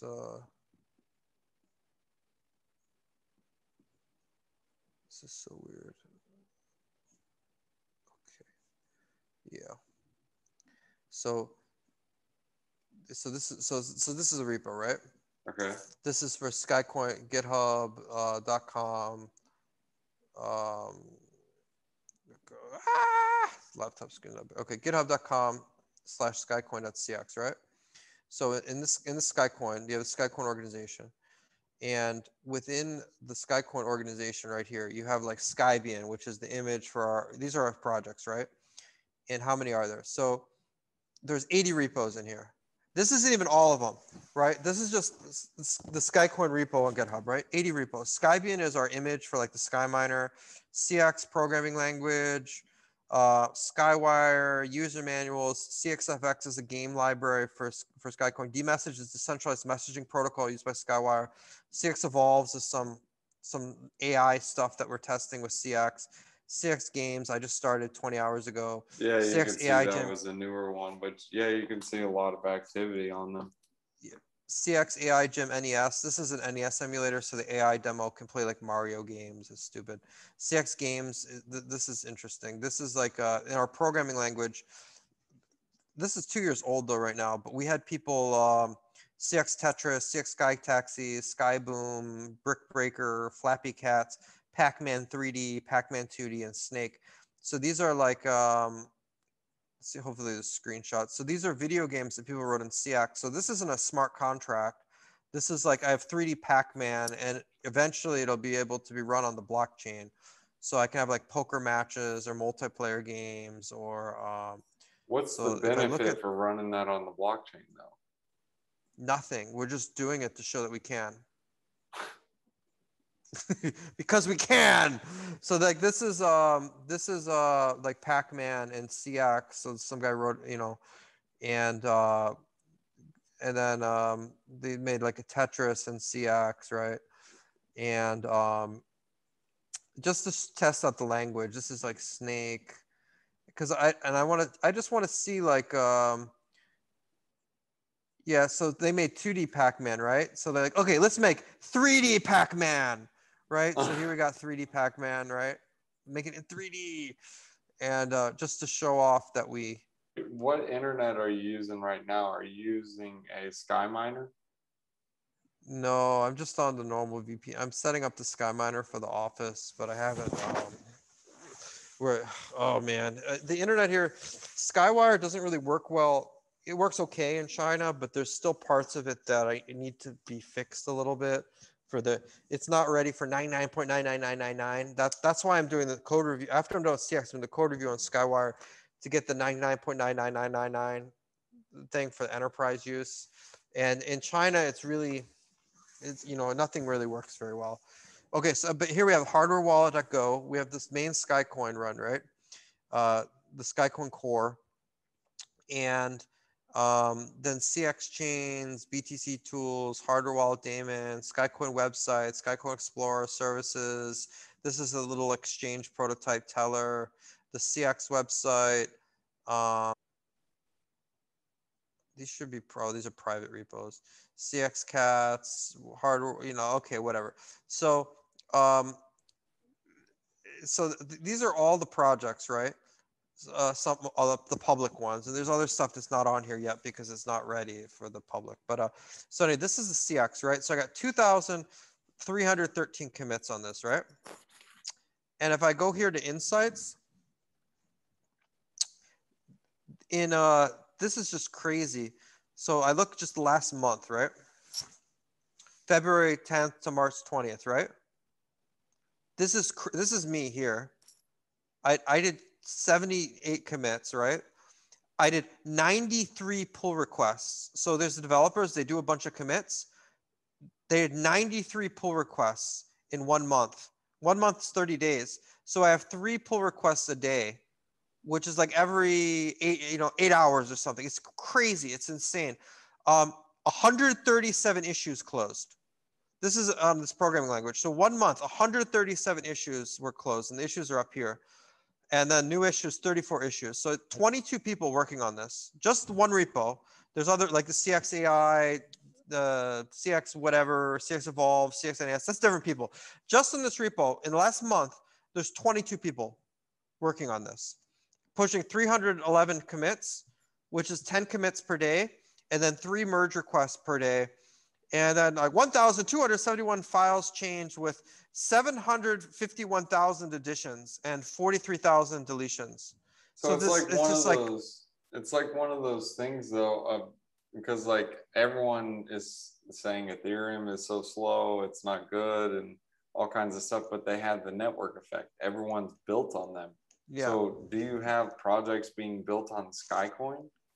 Or we actually are partnered with universities, and even at the state and national level, where our programming language, before the coronavirus, we were dealing with schools, and our programming language was going to be taught like nationally in universities. Maybe even 250,000 of students per year, every semester, would be coming in doing programming language courses, and they can't use Ethereum, they can't use the Bitcoin, it's too complicated. So they want some like educational language to be able to teach children blockchain programming and do a blockchain programming course. And we're actually the only blockchain platform that can do that. And we had the academic publisher for Beijing come down, and we wrote a book for them, and they were going to publish the book as a textbook for teaching blockchain programming in colleges. And so we're working on a new version of that text. And that could be, if we do that and we go down that, I don't really know how much time I want to spend on that because it's be okay. But if we did go down that route and we pushed it and we did get it at a national level, that would be 250,000 students every semester being trained on this thing.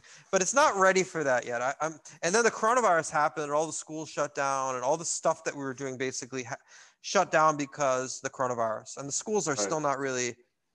So, and if you look at this, it's like, right? Yeah, so this crazy. So my day is I wake up and for 16 hours, I'm just going through this. So like this is like break continue statement not working properly. Panic when initializing a struct array with array literal. Panic if variable declared after for loop and if loop. Redeclaration issue with variable from different scope blocks. CX runtime error when using negative I32 to initiate an F32 value. Right? So these are compiler errors, right? So this is like I would just get annoying. I think I would hate to wake up. Yeah. And you lose your hair, and your hair turns gray, and you want to kill everyone that you meet, and it's a wrong sprintf behavior when printing Boolean value with percent %v.